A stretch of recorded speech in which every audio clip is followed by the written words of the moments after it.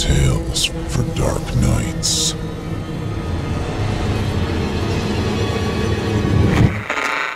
Want to make sure you never miss a Chilling Tales for Dark Nights video again? Be sure to subscribe and hit that bell to turn on notifications. You think good and evil don't exist?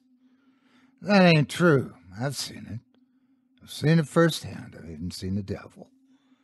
Our family was small, just my parents, my older brother Jacob, and me. Ma always doted on me, being the baby and all, much to Pa's annoyance. He'd tell her at the dinner table, "Stop babying him, gal." And she'd coo at him and say, "Don't worry. He'll grow up big and strong just like your other son." I hope so. I always admired my brother Jacob. He was tall like Pa and almost as strong, too. Ma always liked to tell a story about when Jacob was 6 and he tried to help Pa work the plow, and how the horses dragged him through the dirt and broke his arm, but he didn't even cry. He never cried. Maybe Jacob wanted to be like Pa, just like I wanted to be like Jacob. He even looks just like Pa when he was at that age, Ma would say. I'll never forget the night Satan destroyed our family. But I can't jump right to that. We were good Christian people. I'd say grace at every meal, a prayer at bedtime, even combed the nits out of my hair to look nice for church on Sunday. If there was one person in town more devoted to the Lord than me, it was Pa.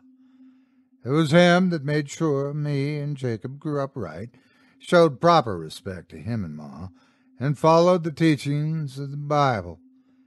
Not many other people from town would stop and talk to us after church.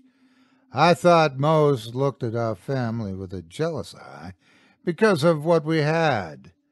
I even saw old Lady Milton giving Ma the stink eye once as we were heading to our car after a service. But I didn't say nothing, because it wouldn't be right to speak ill of someone, even when they were thinking bad thoughts of you. That's not to say I never got in trouble. I wasn't no saint by any means.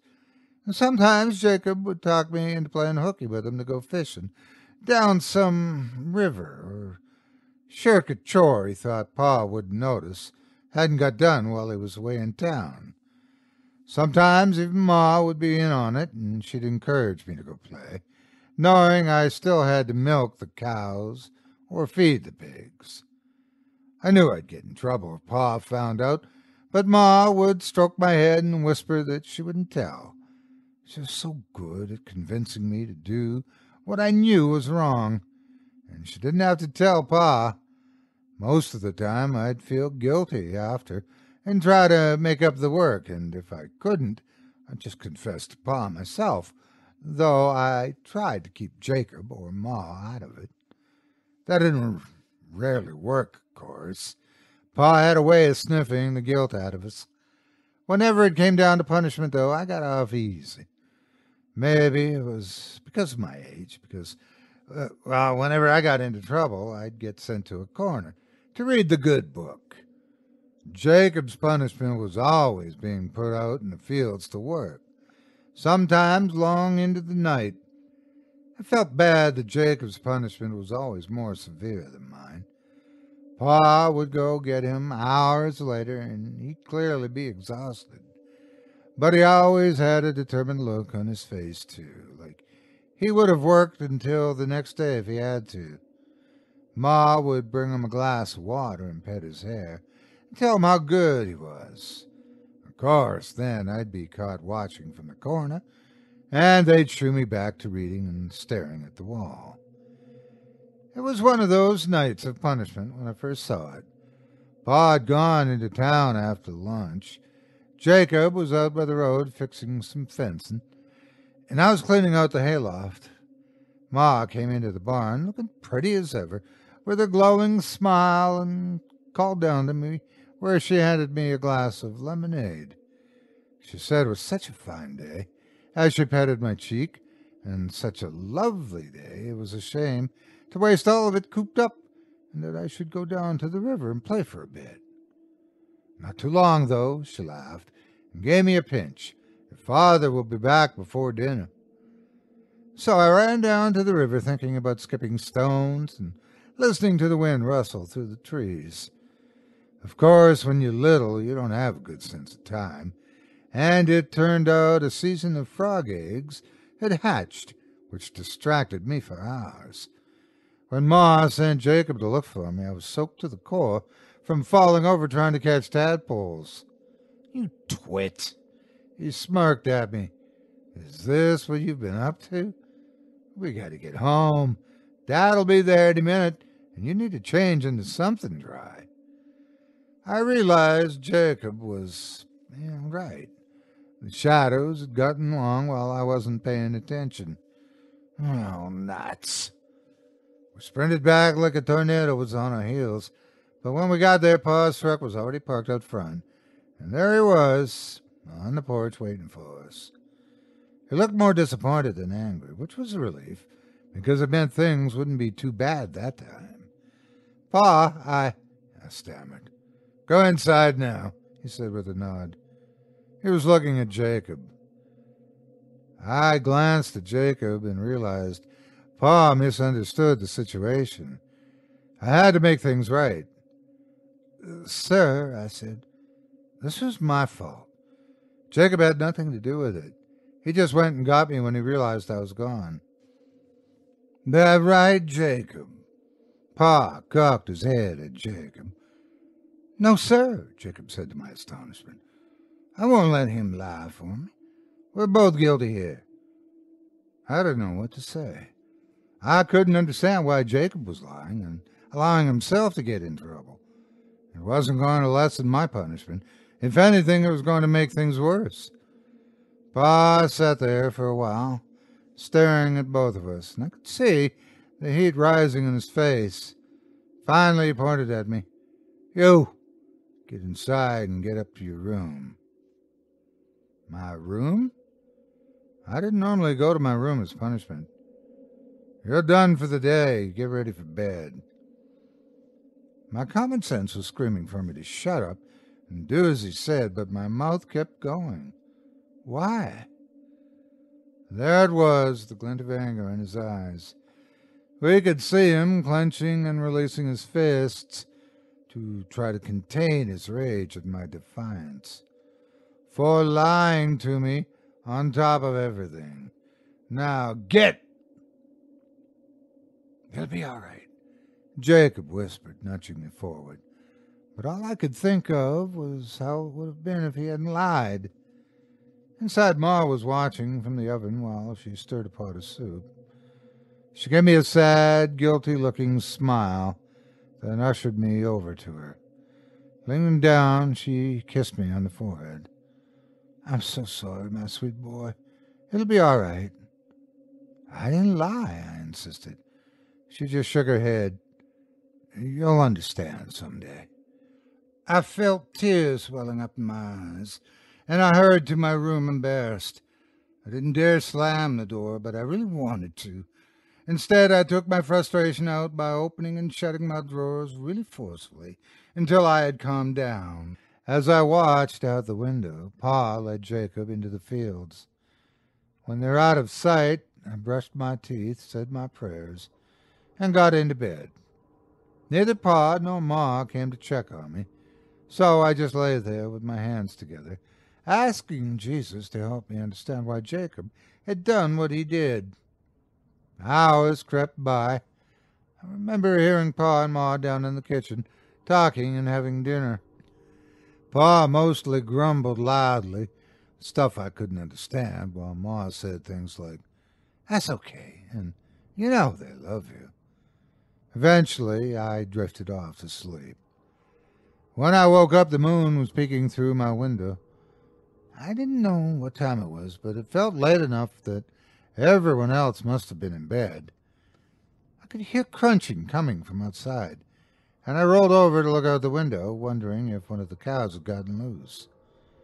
The horror I felt when I saw our scarecrow walking by in the moonlight was like my heart was clawing its way up my throat. Let me tell you about our scarecrow. It wasn't anything fancy or nothing, but it did the job. Just one of Pa's old checkered shirts and a pair of extra-large overalls Grandpa Ulysses had gotten from Goodwill, all stitched together like a bag with a pair of shoddy gardening gloves and shit kickers and stuffed with straw. The head was a burlap sack that someone had sewn a pair of big black shiny shoe button eyes on.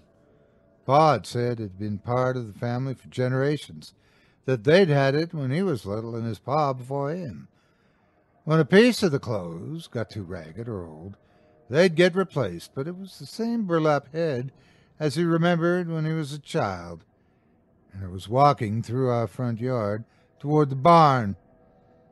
I was frozen in fear. Normally the scarecrow hangs draped out in the far field like a sack of old potatoes, but that night it had grown. The buttons on its shirt were straining to burst. Straw was spilling out of it, and yet it kept moving. It walked like a robber in a cartoon, picking up the boots with each step as it crept across our yard under the light of the moon. Just as it was about halfway to the barn, the head rotated on its neck, and it looked up directly at my window. I ducked down, knowing for certain Satan himself had just seen me. I didn't know what to do, because my instinct was to run to Ma and Pa and tell them what I saw. But I was so stunned by the terror of it all that I immediately started questioning whether what I had seen was real or my imagination. And I didn't want to get in bigger trouble for waking Pa up with crazed stories of the devil in our scarecrow. When I peeked back up over the windowsill, the yard was empty. I sighed and relaxed a little before other thoughts started going through my head. Was it real? What if it saw me looking at it and was coming to get me as I knelt there? I dove back into bed, but I couldn't sleep. I lay there, huddled under my covers, listening for the sound of it breaking a window downstairs, or even just crunching as it walked back across the yard. Neither sound ever came. Morning came, and I jumped out of bed when the rooster crowed, hurrying to get dressed and downstairs. Pa was already up, as usual, making breakfast. He looked at me with a stoic expression and asked if I had something I wanted to tell him. My first thought was to start yammering that I'd seen Satan in our scarecrow last night. Then I realized that wasn't the answer he was looking for. "I'm sorry, sir," I said. "For what?" I sighed. "For lying." He nodded and handed me a plate of eggs and toast. After my morning meal, I went and did my chores, but I steered clear of the far field where the scarecrow was. I almost convinced myself that the whole thing had been a dream, but part of me deep inside couldn't get over the notion that it felt too real to have been imagined. Was I crazy? Maybe I had fallen asleep and had one of them real vivid nightmares where you wake up and you think you've been awake to begin with. Jacob came by at one point and tousled my hair. I thought about asking him why he'd lied about everything yesterday, but instead I decided to ask him something else. "Do you believe in the devil?" He looked half surprised and half amused by my question. "Sure, why?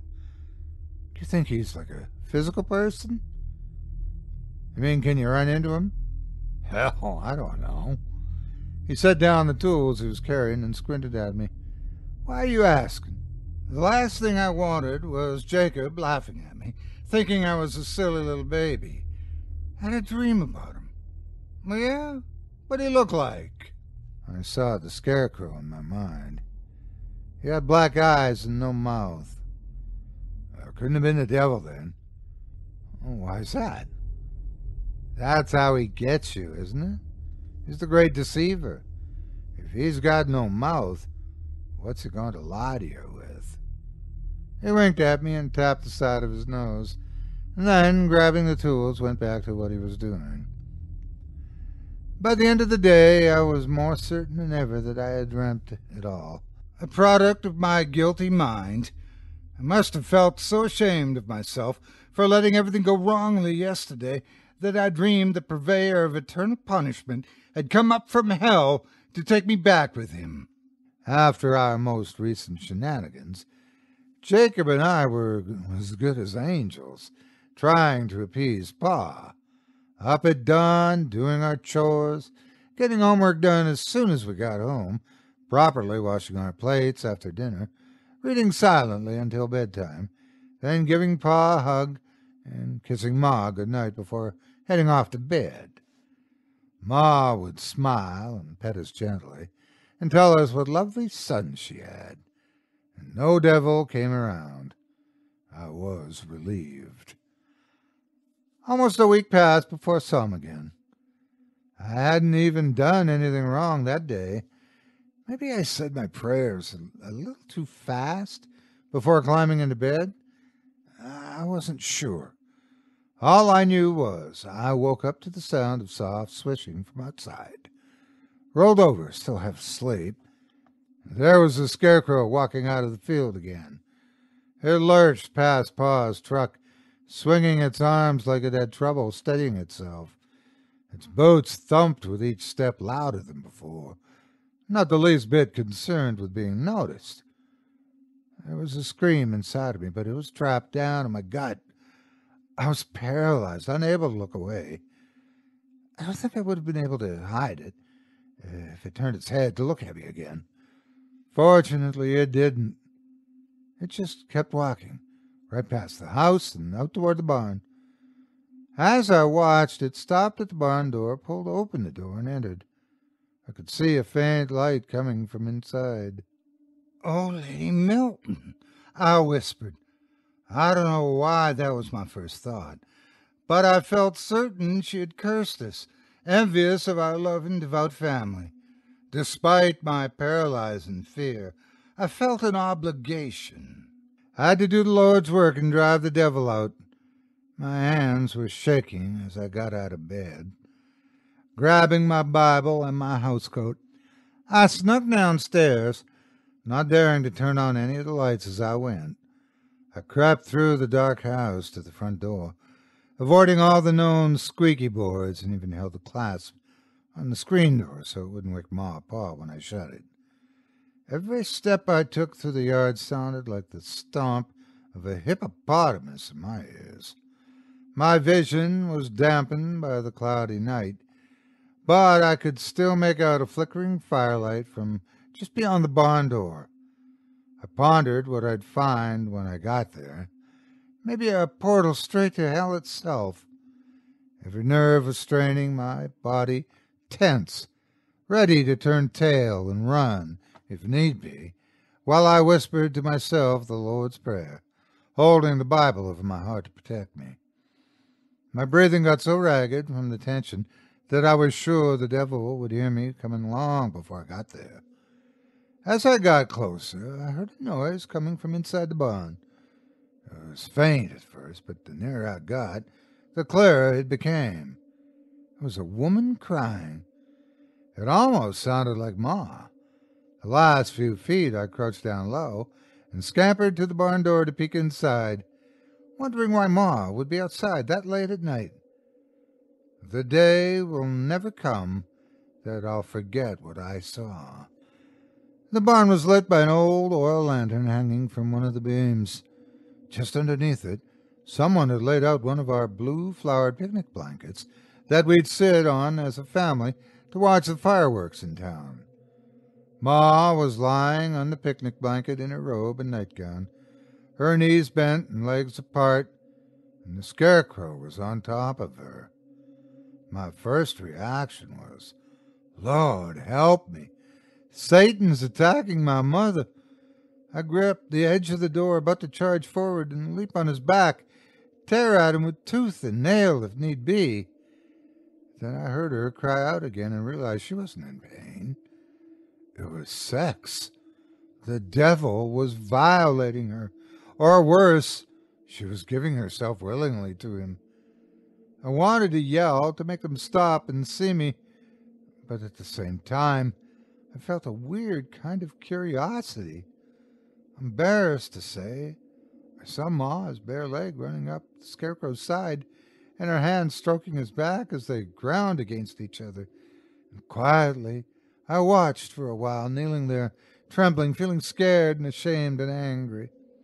Eventually, I couldn't take it any more, and I crept back to the house, looking over my shoulder the whole way, as my mother's moans faded into the distance. Every step I was certain the barn door would swing open, and Satan, in his scarecrow disguise, would come bounding across the yard to snatch me up before I could get to safety. Once I got back to my room, I lay in bed, reliving what I had seen in my head, listening for any sound of movement from outside. When I fell asleep, my dreams were of fire and brimstone, and my ma burning. The following morning, when I got up, Pa was already out in the fields with Jacob. Ma was cleaning the breakfast dishes, and though she smiled at me when I came into the kitchen, something felt off about the expression in her eyes. My Bible was on the breakfast table next to a bowl of oatmeal and a glass of orange juice. I picked it up, realizing I'd dropped it by the barn in my haste to get away last night. "Were you outside with your book yesterday?" Ma asked as she rinsed off her hands. Of course, the funny look in her eyes was worry. She was trying to hide her concern that I'd seen her with the devil, and I knew it. Thinking quick, I told a shameful lie. "Is that where I lost it? I had it in my pocket, but it must have fallen out sometime." Ma closed her eyes and sighed, visibly relieved. I wasn't ready to let her off the hook, though, and I needed to know anyway whether her role in what I had witnessed last night was one of a willing partner, or was she being controlled by evil forces. I had a hard time believing she would do what she did of her own free will. No one wants to believe their mother is Satan's whore. "Mom," she blinked, unused to me calling her that. "Yeah? You believe in hell?" The question put her back on guard, and she wrinkled her brow while at the same time trying to fake a laugh. What a question. Of course, I believe in hell. Why are you asking such a thing? The tension in the air that had started to dissipate returned, and everything got quiet, like all the background noise just drained from the world. I couldn't hear anything save my own breathing and the tinkling of the dishes as she stacked them in the drying rack. I don't know. I just wonder sometimes why people do things. I paused for a moment, watching her look out the window. Things they know will cause them to suffer later. Well, that's a good question. Ma turned back from the sink, leaned against the counter, and forced one of her dazzling smiles. "Maybe you should bring that up with your pastor on Sunday." I stared down at my oatmeal. I guess so. I didn't know what to make of it all. There was a smidgen of doubt brewing inside me that was wondering if maybe what I'd seen wasn't real. After all, wasn't it possible that the devil had been tricking me like Jacob said he does, trying to cause me to doubt my own mother? Only one thing in both scenarios was for certain. If what I had seen was real, I needed to destroy the Scarecrow. If what I'd seen was a fiction, I needed to destroy the Scarecrow. Either way, that Scarecrow had to go. It was the vessel Satan was using after all. With it gone, he had no way to get to us. Neither my mother nor me. My only fear was facing it alone. Pa would think I was nuts, and I still wasn't sure if I trusted Ma. Somehow I needed to get Jacob to help me. The chance came sooner than I thought it would. That afternoon, when I was in the backyard splitting wood, when Pa and Jacob returned from the fields in the middle of a heated argument, their voices raised enough that I heard them coming. Someone slammed the screen door as they went inside, and a moment later Ma crept out with a load of laundry to hang on the line. As she passed, she looked at me and shook her head to indicate that I should stay out. They were still yelling 5 minutes later when I finished up and went inside to wash my hands. There was a lot of back and forth, but the gist of their disagreement was over something that had been a sour point in the household for years, namely Jacob going to college. Jacob was 20 and had been convinced for years that Pa had money stashed away that could be used to at least help him get a GED, but whenever he broached the subject, Pa would insist that there was no money. It was all in the farm, and that he needed both of us here to keep the place from collapsing into disrepair. "What's going to happen when you and Mom are gone?" Jacob shouted. He gestured at me. "You expect us to live like a couple of hermits on this dilapidated old farm?" "Of course not." Pa was looking at his wits' end, and I wondered how long they'd been yelling at each other out in the field before coming inside. "And it's not dilapidated." "I need to get out, Dad." Jacob took Pa's hand, trying to get him to look him in the eye, but Pa, he pulled away. "I want to build things." Pa glared at him. "Like what? Office buildings?" "Like a family, for one."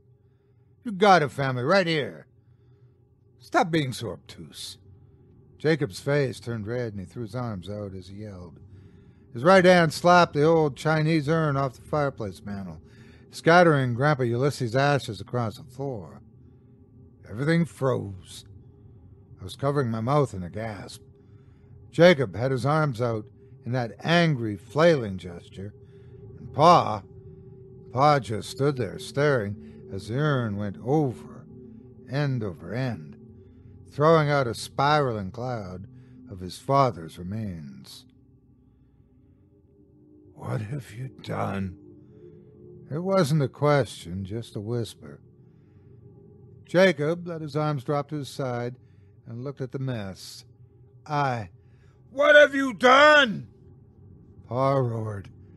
His hand shot out faster than I'd seen in years and struck Jacob so hard across the face a line of spittle flew off his lips.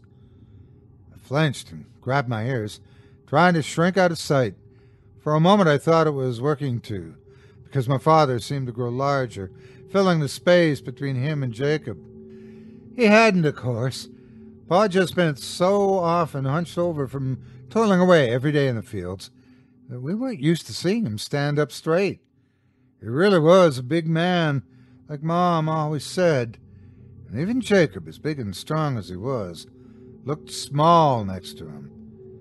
"Dad! Pa, I'm sorry!" Jacob cried, holding his burning cheek. He dropped to the floor and tried to sweep up the ashes with his hands, but this only enraged Pa further, who grabbed him by the neck and lifted him off his knees with one hand. "You're going out in the field tonight, boy," Pa snarled through clenched teeth. I didn't mean to. I'd never seen Jacob so shaken. At the same time, something in the back of my mind said, "This is exactly what I needed. This is Providence, God's will." The voice in my head was right.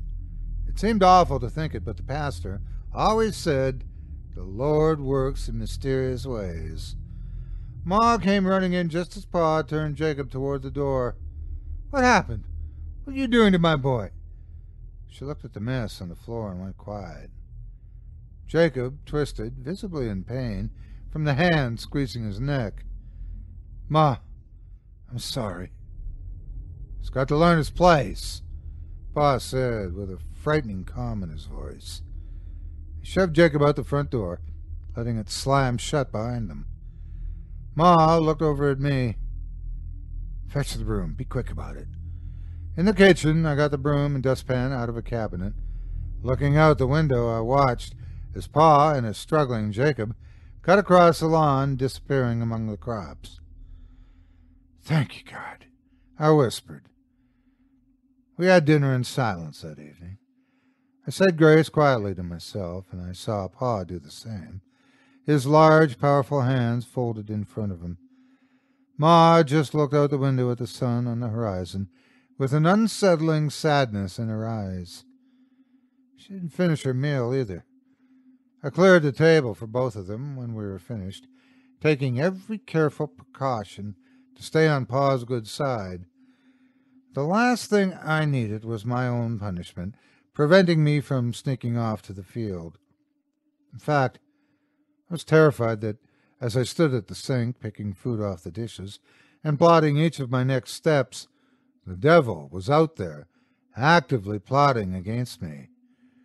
As the night settled, we all sat in the living room and read while the news came over the radio. I wasn't really paying attention to what I was looking at, though. My mind was too preoccupied with visualizing each next move I needed to make. The forecaster on the radio warned of a thunderstorm approaching, and Ma leaned toward Pa, trying to keep her voice to a whisper. Are you going to make him stay out there all night? In the rain? Pa sighed and shut his book. He looked for a long while at the spot on the floor, where his father's ashes had been scattered. When you got his anger up, he'd go off like a tea kettle. But just like a kettle, once the heat was off, it'd simmer and cool. I'll have him come in an hour. Fair? Ma nodded. My mind was thrown into a panic. I had to move up my plans fast, or I'd have no one to help me when I went out to the field to confront the scarecrow. Matches. I needed matches. No, the devil lives in fire, and I risked burning the whole field down. What then? I was on the verge of pulling my hair out, trying to come up with something, when I had a sliver of an idea. Excuse me, I said, sticking my book in my pocket and standing up. Both parents turned to look at me. I needed something that wouldn't draw suspicion, nor get me in trouble, just a little white lie in the name of righteousness. I just realized I forgot to put the maul back in the shed. Pa gestured to the door with one hand. I better go do that. It's supposed to rain tonight. I don't want to find rust on my tools. Fetching a flashlight from the kitchen, I hurried out onto the porch. Even though they knew I was going outside, I still held the door so that it shut softly, like I was afraid to startle them. My first goal was achieved. I was out. Next, I walked around back to where the woodblock was. I hadn't actually forgotten to put them all away, but I wanted them to hear me in the backyard, just to avoid raising their suspicion. After shuffling around the yard for a minute, I walked back around to the shed and stood there looking at the maul in its proper place in the wall. Now, a maul is good for splitting wood, but I wasn't sure if I'd have enough leverage to swing it well at something up high, like the scarecrow on its post. Fortunately, I had my pick of other implements on display on either side of the maul, mostly gardening tools, a trowel, a watering can, old pair of pruning shears, from before Paul pulled up all the bushes around the house to build Ma her garden, a shovel, and a spading fork with 4 10-inch steel tines. I grabbed the fork off the wall and felt its weight and balance in my hands. I wasn't strong, but with the fork I didn't need to be. I just needed to put all my weight behind it. Shutting the shed door, I was more determined than ever to go through with my plan. I knew I didn't have much time either. His pa would no doubt be keeping an eye on the clock, and I could hear the soft rumble of thunder in the distance, hinting at the approaching storm. Ducking low, I dashed past the living room windows, across the driveway and into the field. Immediately, I felt a wave of fear crash over me. Somewhere among the crops, Jacob was working, but somewhere else there was a scarecrow, and it had the devil in it. Not to mention, back at the house, Ma would soon be politely commenting that I was sure taking my time and wondering where I'd scampered off to. Time was of the essence, as they say. I needed to find Jacob and then the Scarecrow. I could hear my heart thumping in my chest.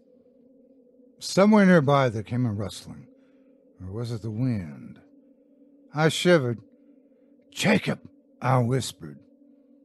No answer. I hurried down another road trying to use the stars for guidance, but they were quickly concealed behind heavy clouds. Crickets were mocking me, chirping excitedly until I got close, then going quiet. Off in the woods, an owl made its presence known. "Jacob!" I called quietly, trying to keep my voice down. The wind picked up more, passing over me like a ghost, lifting my hair and playing with it.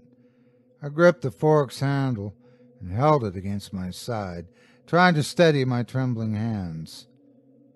"Is that you?" I heard Jacob's voice. A second later he appeared from the darkness on my left, pale in the dim moonlight. "What are you doing out here? Why do you have Ma's spade fork?" "Jacob." I was so overjoyed to find him, I almost dropped my weapon to give him a hug. The knot that had been tying itself in my stomach slackened, and a tremor ran through me as I relaxed a little. "I need your help." "What's going on? Is it Dad?" "No, the Scarecrow." Jacob looked naturally puzzled. "The Scarecrow? What about it?" "I'll show you." I looked around. "Where is it?" "You're going to get your hide tanned, you know that, right?" He saw the determination on my face and shrugged. "Fine, it's this way." Jacob turned on his heel and disappeared among the tall crops. I hurried after him, keeping just a step behind, as he took his long strides down several rows. Then he stepped aside, gesturing in front of him, and I stopped dead in my tracks. There was the old cedar post, hammered into the ground decades before I was born. There were the old boots, dangling from the straw-stuffed pant legs. There was the checkered shirt, the sod-covered gloves, sticking straight out in what I always felt was a disrespectful mockery of our Savior, Jesus Christ. There was the burlap head with its mouthless face, and big black shoe button eyes. And as my gaze fell upon that expressionless face, I watched in horror as the head slowly tilted down and turned to look directly at me. In that instance, I knew I was locking eyes with Satan. I started whispering a prayer to myself, even as I felt my bladder give up the ghost and a sudden warmth run down the inside of my leg. Jacob stood beside me. "There it is. What are you planning to do?"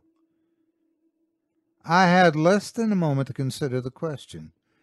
The Scarecrow looked from me to Jacob, then down at the spade fork in my hands, and seemed to realize what my intentions were. It reacted violently, straining against the straps that bound its arms to the perch. I could hear the old hemp ties creak in defiance. With only a moment of hesitation, I raised the fork, tucked the end of it under my shoulder, and drove it up into the Scarecrow with as much force as I could muster. The 10-inch steel tines cut through the overalls and shirt with ease, burying themselves in the Scarecrow's torso and stopping only when they hit the post on the other side. In response, the Scarecrow lurched like it was in agony. Twisting so hard I lost my grip on the fork. A sound came from its burlap head, a pained, muffled mimicry of a human screaming. "Jacob, help!" I yelled. The fork handle swung toward me, and I barely managed to get a hand back on it and pulled.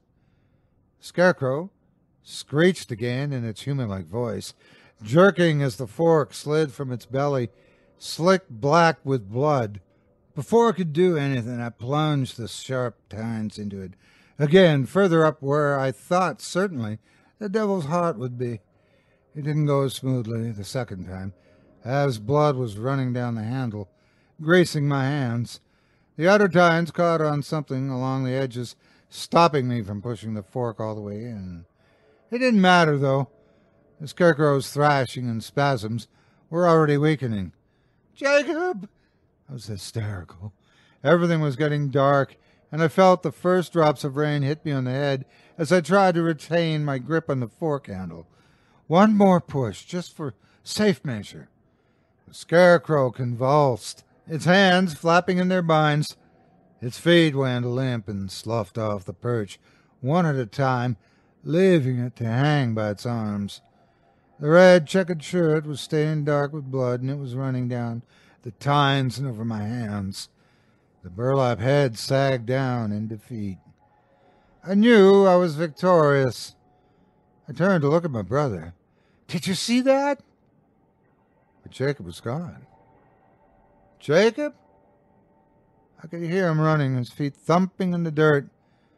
Was my big, brave brother actually a coward in the face of Satan? But then I realized the footsteps were getting closer, not more distant, and it wasn't my brother who appeared suddenly, brushing aside the tall stalks. It was Pa. "What's going on out here?" He wore an expression of concern, but when he saw the scarecrow with Ma's spade fork hanging out of it, his eyes got big as saucers, and the scarlet tinge of anger returned to his face. "What did you do?" "I had to stop him," I explained. "He had the devil in him." "What did you do?" My father repeated again and again. He was spiraling into a rage of madness like I'd never seen, and I couldn't understand why. "It's the devil, Pa," I said meekly.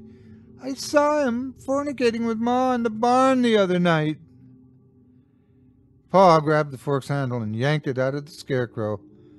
I thought for sure he'd have a go at Satan himself when he heard what I'd just said, but instead he threw the implement off into the field and started putting his hands on the scarecrow's chest, pressing down and just saying over and over, "My boy, my boy." "I'm okay, Pa." But he wasn't listening to me. Propping the scarecrow's body up against his chest, he undid the binds on the wrists and let it slump over his shoulder. He turned and knelt, cradling it like a baby, then set it down on the soft dirt where it just laid there like a rag doll. The rain was picking up, coming down in a patter as he unbuttoned the neck of the scarecrow's shirt and started pulling the head off. Underneath was Jacob. He had a thick kerchief tied around that covered his mouth. It was dark with blood, and more was running down his chin and cheek. His eyes were open, but they didn't seem to be looking anywhere in particular, like he was lost in thought. "But I saw Jacob." I couldn't finish my sentence. Ma appeared behind me, grabbing my shoulder tightly. "What's the commotion? Is it Jacob?" Pa was rocking back and forth, cradling Jacob in his arms and sobbing. I'd never seen him cry before. "Oh, Jacob! Oh, my boy!" Ma screamed, her howl piercing my brain, her fingers digging into my shoulder so hard she almost pushed me to my knees. "Not Jacob! Oh, Lord, please, not my baby!" She collapsed beside Pa and started stroking Jacob's hair and kissing his forehead. "He's okay. Oh, my baby, he's going to be okay." I covered my ears to drown out their wailing, pulling so hard they felt ready to tear off. I felt the sting of warm tears fill my eyes and run down my face. This couldn't be Jacob. Jacob had been right there with me. He had led me to the scarecrow. I'd seen him. Only it hadn't been Jacob. Jacob had been where he always was when Pa put him in the field, done up in the scarecrow's clothes to hide his harsh punishment from judgmental neighbors, forced to think on his sins. It was where he had been when Ma had gone to find him and comfort him, her big, strong son, who reminded her so much of Pa before he became so cold and cruel with bitterness and age. He was where he was when he and Ma had eventually found comfort in each other. I had never known and could not understand, for at the time I was too young. No, it hadn't been Jacob that led me there that night.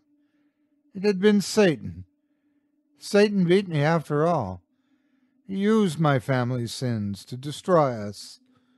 Our tears, Jacob's blood, my parents' inconsolable wailing, clutching each other and their dead son.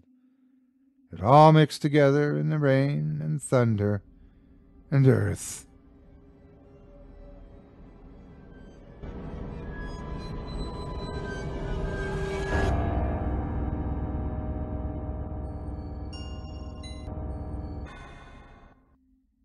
There it was, a fragment of the universe hurtling through the cosmos.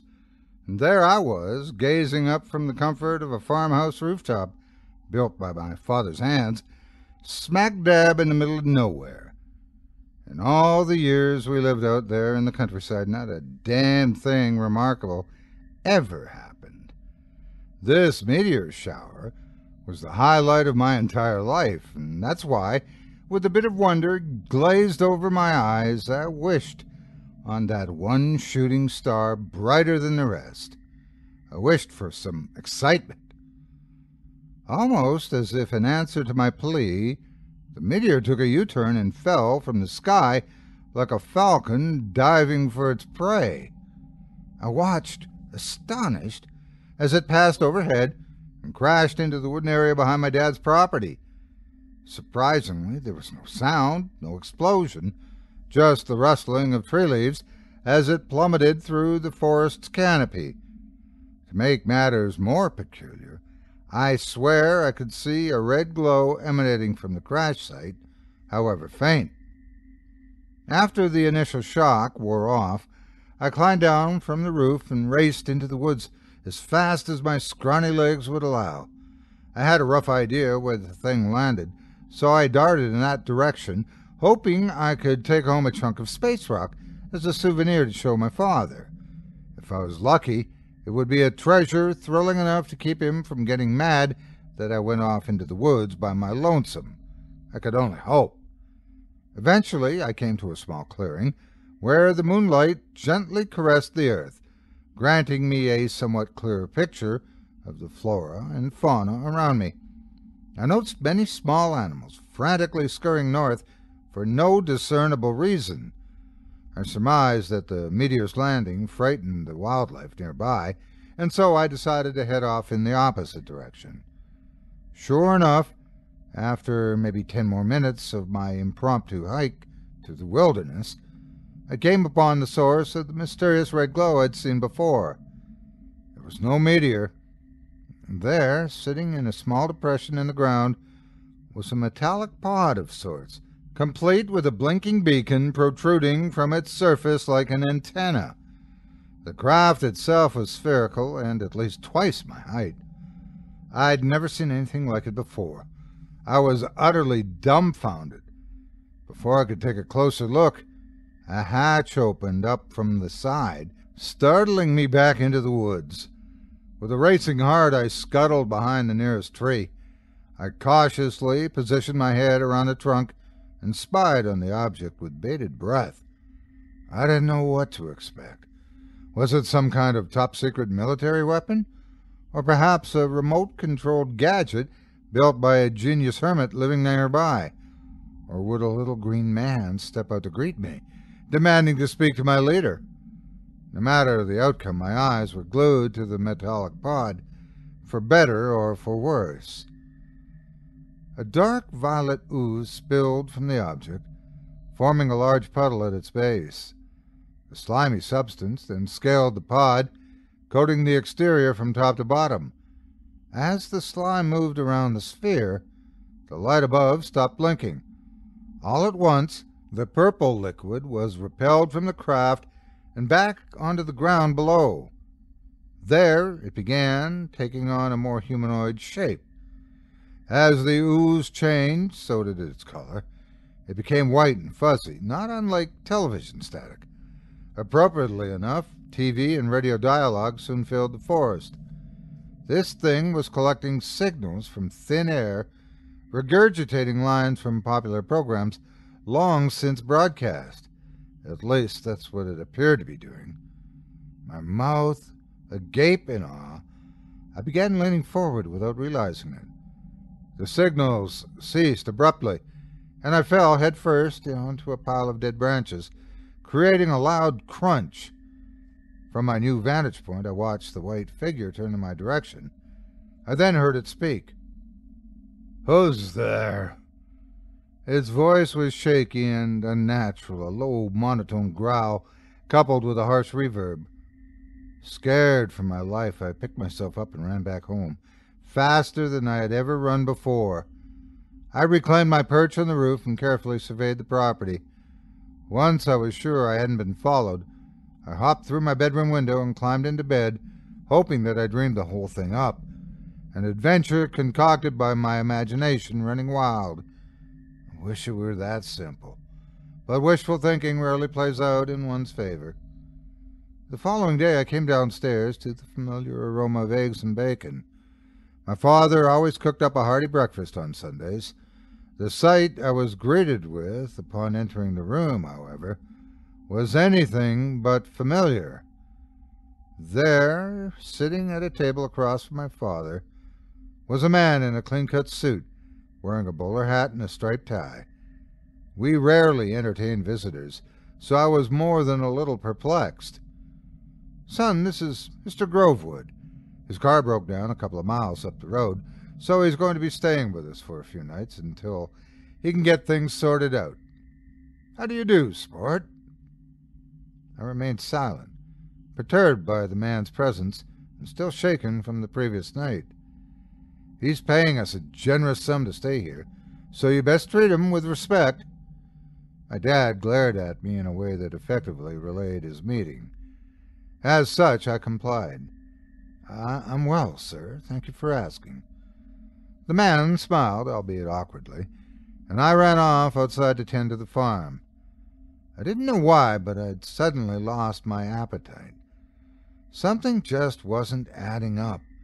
How did this stranger find the farm after his car broke down? We were literally surrounded by forest. Dumb luck, perhaps? Doubtful. I was beginning to feel that his appearance the day after that thing landed in the woods wasn't a mere coincidence. But this wasn't a theory I had enough nerve to explore. After all, I'd already convinced myself that the previous night's events were nothing more than a bad dream. The man would be gone in a few days either way, so I tried not to dwell on it. The next couple of nights were bizarre. Mr. Grovewood attempted to watch a sitcom with us while eating dinner, but his reactions were less than normal. He seemed confused by the program and would only laugh after he noticed us laughing. And this wasn't just any laughter, mind you. It was a loud guffaw of intensely uncomfortable proportions. I was almost relieved when he got pulled away by a phone call from a business colleague, though I didn't hear a single word exchanged. The following night I walked downstairs to the kitchen for a glass of milk, only to find Mr. Grovewood chawing down on a raw steak from the freezer. I asked him about it, and all he said was, "It's just a little midnight snack." Trust me, the color does the body good. Needless to say, I ran back to my room in a hurry without my glass of milk. Last night, however, is when I became truly afraid. Walking past the guest room to get to the bathroom, I overheard Mr. Grovewood on the phone. This time I heard him speak. "Did you receive the information I transmitted?" "Yes, this is the language we must use from here on out now. We must avoid suspicion and blend in with the rest."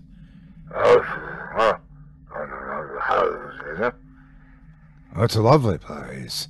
Rich in minerals, water, and life forms. You and the others are going to like it here." So long as you're ready. There's no going back from here. This will be our new home. No need. Why waste the material on transports when I can beam you down instantaneously? I have 2 vessels here, ripe for the taking.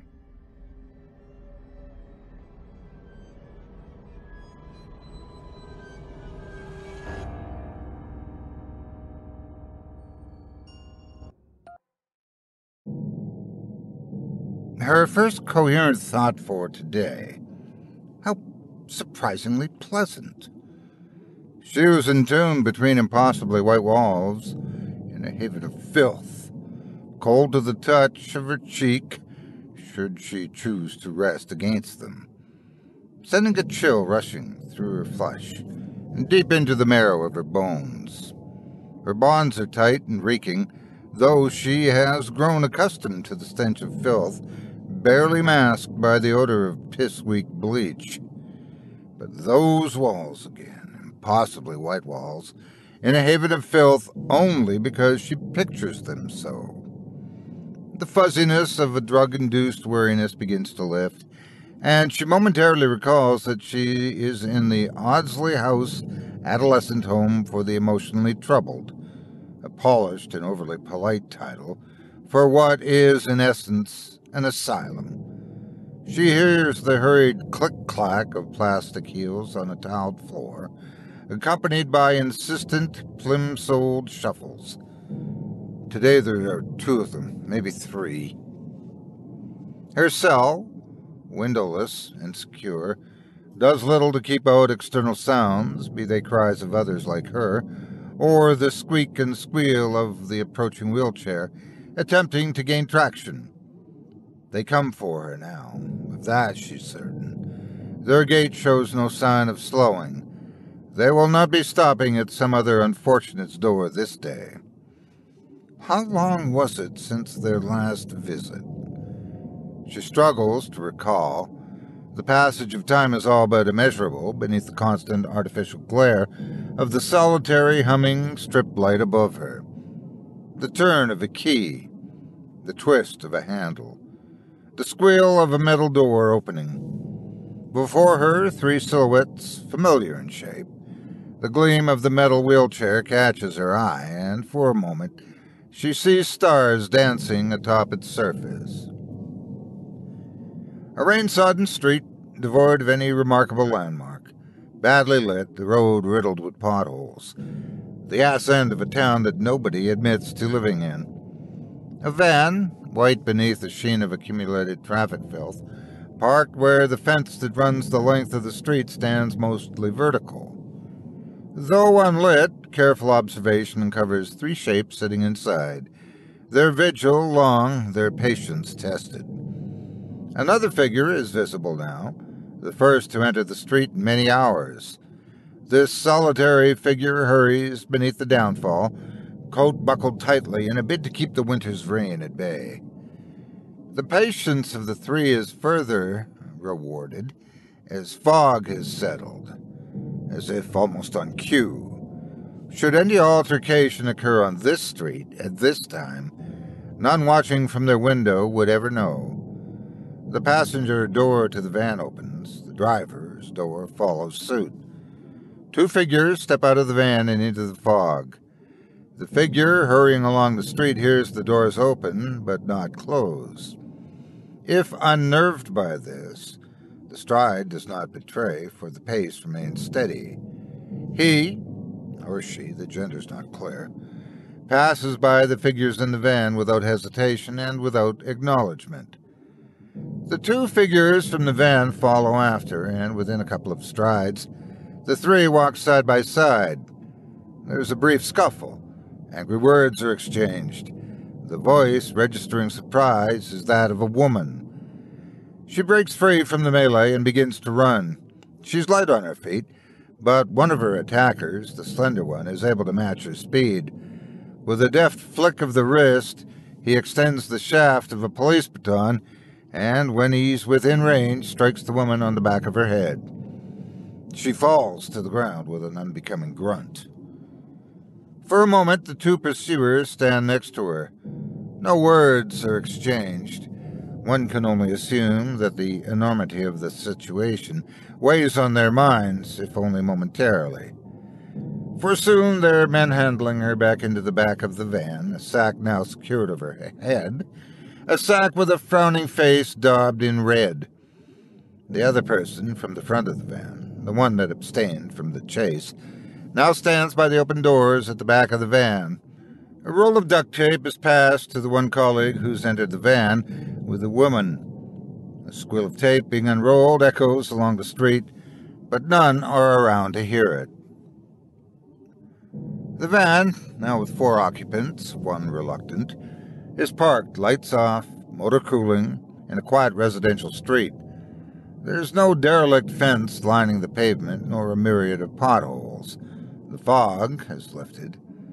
Sean wonders if this neighborhood is above the fog. Toby turns to his sister, who sits occupying the middle seat. "Are you sure this is the right address?" She produces a crumpled piece of paper from her pocket and switches on the light beside the rearview mirror. The letters on the paper appear smudged from an earlier episode of tears. She wonders whether they were born of anger or fear. "Yep," she says, stuffing the piece of paper back into her pocket and wiping her nose on the sleeve of her coat. "Looks to have done pretty well for himself, doesn't he?" asks Callum, the third member of the kidnapping collective. Yeah, he does," mutters Toby. "The bastard." He turns towards his sister, aware of her anxiety. "Are you sure you want to go through with this? We can switch to Plan B. It's no problem." Sean nods, looking straight ahead. "I'm fine." The three of them exit the van, ignoring the muffled groans and dull clunks emanating from the back of the van. Without a word uttered between them, they approach the house they've been observing for the last half hour. A typical 2-up, 2-down, detached with white walls, tall iron gates, an immaculate garden, and a double garage. It's set back further from the street than other nearby houses, perhaps indicating the owner's desire for privacy. This would only aid the kidnappers' efforts, and had not gone unnoticed by Toby. He and Callum break away from Sean to source entry via the back door.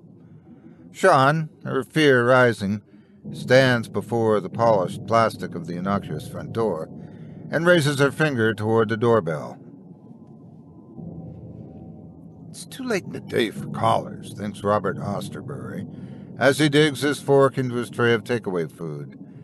The television has his attention, or at least it did until the doorbell chimed. He's watching pornography. The doorbell chimes again. Annoyed, Robert tosses his fork into his food, passes his plate aside, and stands. "One moment," he calls as he shuffles into the hallway. The doorbell chimes a third time. "Hold your horses, will you?" he says as he slides aside the numerous bolts that secure his front door. "I'm not as sprightly as I once." The door is ajar, and before him stands a girl. Young, 20-something, slim and gaunt. A flicker of recognition sparks somewhere in his mind before her startled expression quickly wrestles back his full attention. "Yes? What is it? It's very late." The girl takes a small but altogether noticeable step away from him. I'm really sorry to call it at this late hour," she begins, fumbling over her words. To Robert, her apology sounds forced, and her sincerity lacking.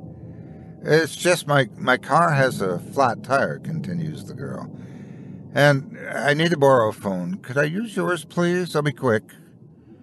Robert scrutinizes her eyes, searching for truth and finding none. He peers past her and into the street. "Where's your car? I can take a look at it if you like." The girl shifts on her feet and looks to the rain-sodden paving slabs. "It's around the corner. I don't have a spare. Stupid of me, I know. I'll just take a quick call to get someone out. I have decent breakdown insurance." "Did you try any of the other neighbors?" asks Robert, his ears tuned for deceit. "Yes, I did, actually." A pause. The rain's barely falling at all and just seems to almost hang in the air as a fine mist. Robert decides she's not going to offer an explanation without a prompt. "And?" he asks, awaiting her next installment of fiction. And nobody answered, not one.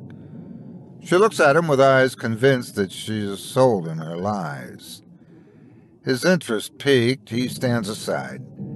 She needs no further invitation.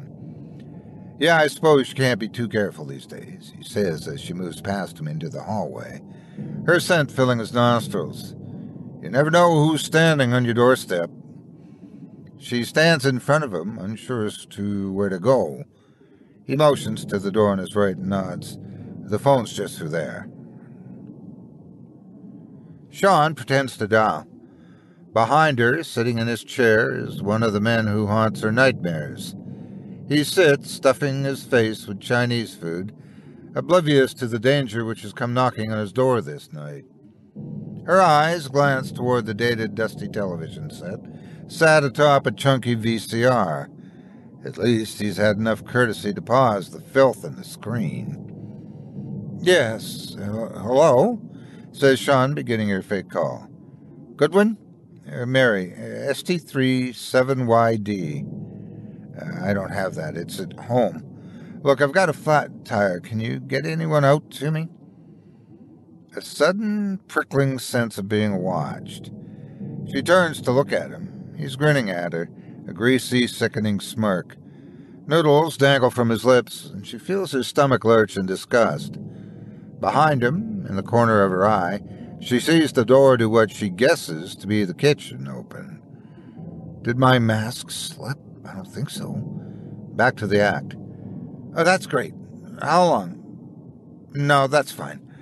Thank you ever so much for your help." She pretends to hang up and places the phone back onto its cradle. "Thank you. They're sending someone out to me." "No problem." Startled, she turns to see him standing right in front of her. She hadn't heard him move, but then she never did. She moves toward the hallway. "I'll get out of your way now and leave you to your evening." "They know where you are, then?" he asks, following after. "Yes, they'll be here soon," she says, fumbling with the latch securing the front door. "Only you never gave an address." Another awkward pause as Sean mentally searches for an explanation. Her mobile phone emits a beep from her jacket pocket. She produces it with a flourish. "They can, track me using this," she says, her voice leadened with relief. "Oh," says Robert, his eyebrows arched. "Isn't modern technology fantastic?" She does not answer. She's out the door and almost to the gates. "But tell me, why didn't you use your mobile phone to call them in the first place?" Sean closes the gate behind her and pauses to look back. She has no answer, and he has plenty. The back door is open, as planned. Sean steps into the darkness of Robert's kitchen. Poised ahead of her, balaclavas on, Toby and Callum stand either side of the door. Watching as Callum initiates a silent countdown with his hand, she struggles to smother a smile as she thinks back to the soldier games they played in the home back when. Just back when. On Callum's signal, Toby eases open the kitchen door and creeps silently into the living room. Callum follows immediately behind. Sean had earlier agreed to remain behind, safe and out of sight, but the urge to watch overcomes her, and she moves toward the open doorway, just in time to see them make their move on Robert. Toby stuffs a sock into Robert's mouth and duct tapes it into position. Callum places a sock over Robert's head and tightens with a drawstring, a sack hood with a painted, sad stickman face. Their prisoner makes no effort to stand, allowing Toby to tape his hands without so much as a struggle. Sean feels that Robert's surrender came too easily, almost as though he knew they were coming for him. Impossible. It's been years since... It's been a long time. The three of them march Robert out through the back door alongside the house and out into the street. He goes willingly and without protest, his head bowed, his steps even and measured. Sean watches, following further behind. Is this a man accepting his fate? She wonders, perturbed at his eagerness to comply. Or is this a man terrified for his life, trying in vain not to anger his captors? Either way, it matters little. His fate was set, as was that of the woman now sitting upright in the back of the van.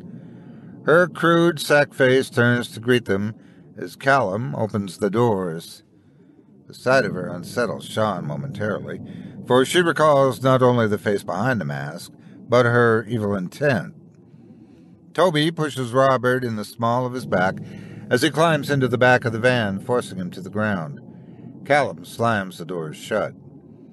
Toby removes his balaclava and winks at his sister. One more to go. She smiles at her twin, pushing aside all thought of a woman in the van. One more to go. She repeats, her confidence returning by way of her brother's gaze. The acquisition of Captain 3 was one suspect of the night's events that unnerved Sean the most, and though neither of them showed any sign, she understood that Toby and Callum felt likewise. The capture of Harold Mullins was the birthing of their entire plan. He was the cause of all their nightmares, all their suffering, all their scars. They all had reason to fear him. And yet now he would be almost 70 years of age, an old man, harmless, feeble, and incontinent. What threat could he possibly pose to three adults in the prime of their lives? Sean's reasoning did little to quell the sweat pouring out of her.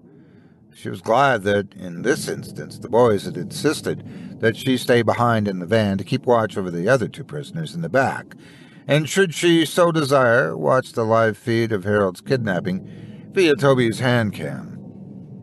Several times that day she'd asked herself if she was ready to face him. Knowing that she had to be, she ignored the answers screened by her conscience. All she knew for sure was that she was glad she wouldn't have to face him in his home. What about in the other home? That would be different. He'd be bound. He'd be helpless. He'd know how it felt. A world of green light and impossible shadows illuminates the screen of Sean's mobile phone as she journeys virtually with Toby and Callum through the interior of Harold's home. The familiar shapes of furniture twist and contort before the glare of the infrared camera. The images relayed appear to show an alien, almost nightmarish version of reality. There's no sound coming from the video feed, lending a further air of disconnection between what she knew to be happening and the events she was watching unfold on screen. Sean's pulse sounds loudly in her chest, beginning to raise in tempo as the boys climb the stairs and enter the upper floor. Harold's bedroom is quickly located. The door is ajar. Toby and Callum enter. The camera focuses upon a solitary figure lying atop of the sheets in a king-size bed. He's fully clothed and his eyes are open, staring straight up at the ceiling. Toby moves closer with the camera. Harold sits suddenly upright. His eyes stare straight into the camera. Sean jumps in her seat. Toby fumbles with the camera. The monitor screen goes blank. Many minutes pass as Sean nervously checks her watch, failing to register any sense of time. The video feed is blank. There's been no sign of life coming from within the house, and no sign of the boys returning. Suddenly, the van echoes with the sounds of the rear doors opening, and something heavy is deposited into the back of the van.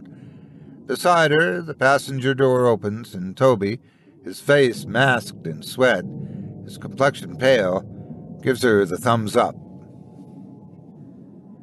A long drive into darkness. They pass no other vehicle on their journey. This road was always quiet, the location of the home, likely chosen for that very reason. Beyond Sean's window, rolling hills and barbed wire fences lost to the murk of night. Further, little else within 20 miles, aside from long-abandoned farmhouses and fields of creeping thistle. How Sean longs for the journey to continue, over all too quickly as the silhouette of Owdsley House appears on the horizon, igniting her fear once more. As Toby and Callum march each of their prisoners indoors, Sean remains by the van, content to observe, her eyes trained on the derelict hall, staying far away from the entrance, knowing that she must, but unsure all the same as to whether she'll be able to set foot inside. 3 sad-faced, sack-headed individuals sit bound in a line to their chairs. None tries to speak. Toby walks along their line, his pace meandering, a smile on his face. Callum stands alongside Sean. She feels his desire to protect, though he knows only too well that she's been damaged beyond hope.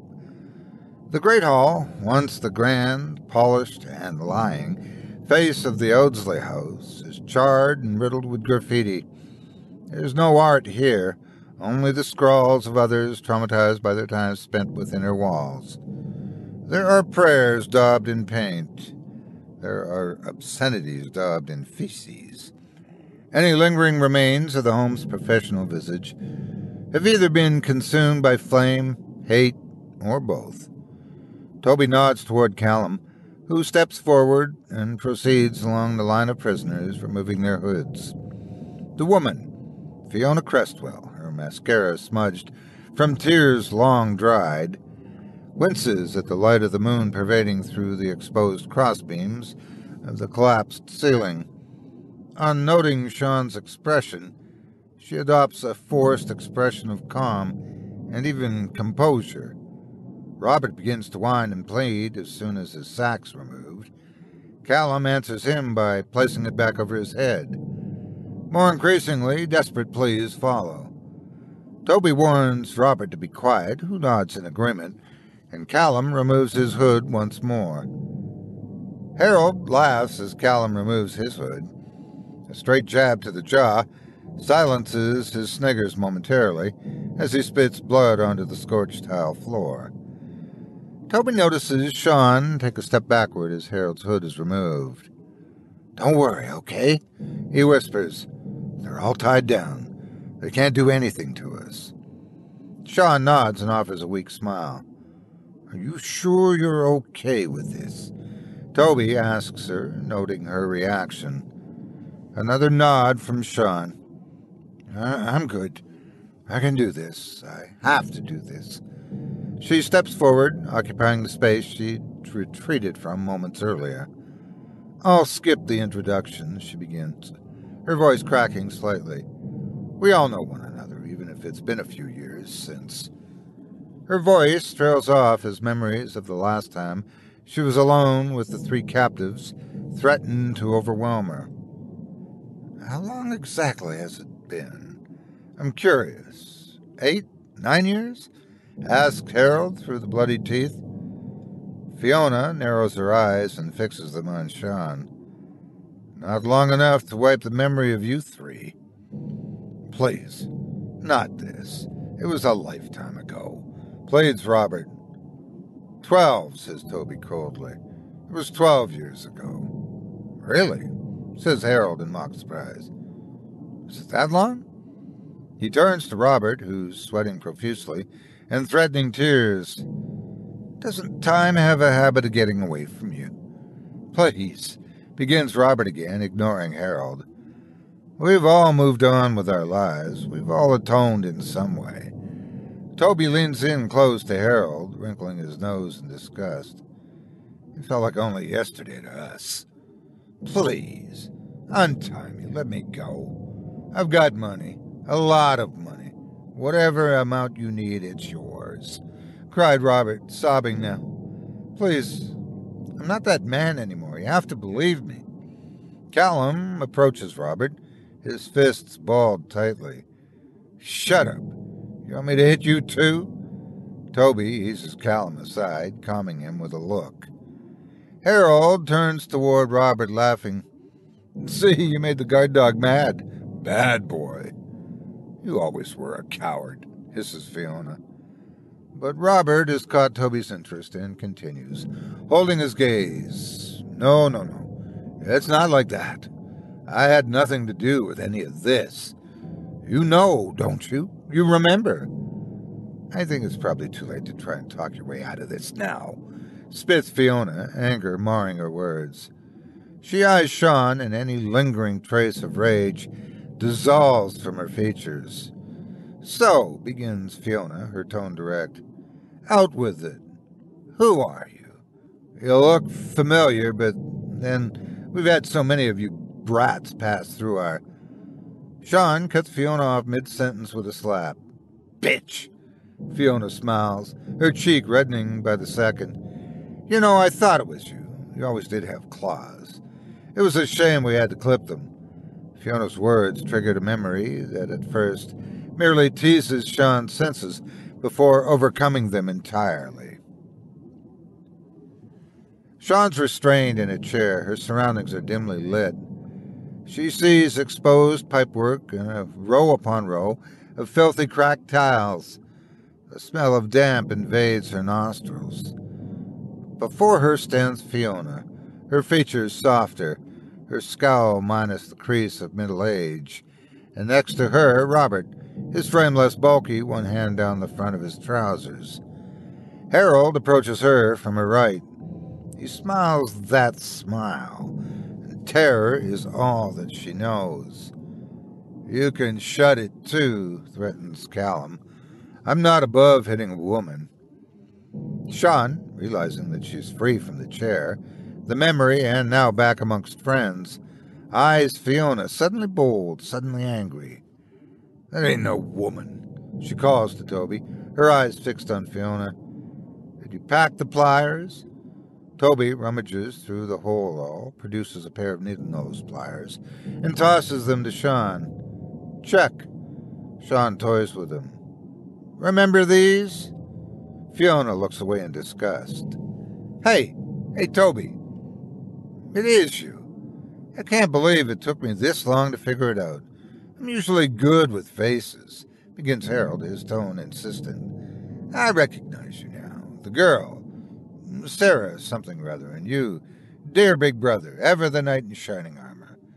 You were our only set of twins, you know. He laughs, loud, celebratory. Oh, I do love a reunion. Catching up, reliving the good old days. Harold's attention suddenly shifts to Callum. But you, boy, you I don't recall. You mustn't have made an impression on me quite the same way as my delightful twins did. Callum, livid, strides towards Harold, his fist raised, ready to strike him again. Toby intervenes. No, I want that prick conscious for a while yet. A moment to think, and Callum nods, lowering his fist. Harold, now taunting in a sing-song voice. That's right. Be a good boy and do as you're told. Robert catches Toby's eyes and resumes his pleading. Look, I've nothing to do with any of this. You know that, right? I never hurt any of you. I never even touched you. No, you didn't, replies Toby, his eyes trained on Robert's pallid face, hate filling his world. And I said I've got money. I can pay you whatever you want. Just let me go. I won't say anything to anyone, I promise. A beat of silence that seems to echo throughout the hollowed-out hall. 100,000? Asks Toby tentatively. Robert nods all too eagerly, his many chins quavering in unison. Sure, yes, of course. Toby, what are you doing? Asks Callum. Sean turns to Callum. Shush. Each, demands Toby. 100,000 each. Robert's face flushes as he commits to the lie. Yes, of course. I can do that. It might take me a few days to raise the funds, but...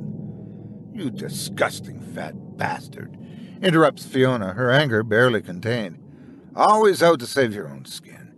You're as much a part of this as any of us. Robert directs his pleading away from Toby and towards Fiona.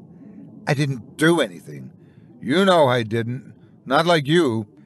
Toby stands in front of Robert, seizes him by his cheeks, and presses his forehead to his. "That was always your problem, Robert." The two stare into one another's eyes, each breathing heavily. Robert's face drips with perspiration, his plates lost to his lips. Toby crouches to pick a broken brick end from the floor, meeting Robert's terrified gaze, and passes the brick end from one hand to the other. "You are right. You never did anything. You never did anything to stop it." Toby stands and raises the brick end above his head. Robert's shouts become louder. I can pay! For the love of God!" Toby brings the point of the broken brick end crashing down into the top of Robert's skull, cracking his head open. Several violent blows later, and Robert's unrecognizable. His head is a pulped mass of skull fragments and brain tissue. Any semblance of a face is lost beneath a mask of gore. Toby tosses the bloodied brick end to the floor, steps away from Robert's body, and turns toward Sean, grinning. His face and clothes are spattered with blood. Fiona turns away from Robert in disgust. Harold sniggers. Callum approaches Toby, shoving him hard to the chest. "Toby!" "Bravo!" coos Harold. "I say bravo. I'd applaud if I could. My, that was impressive."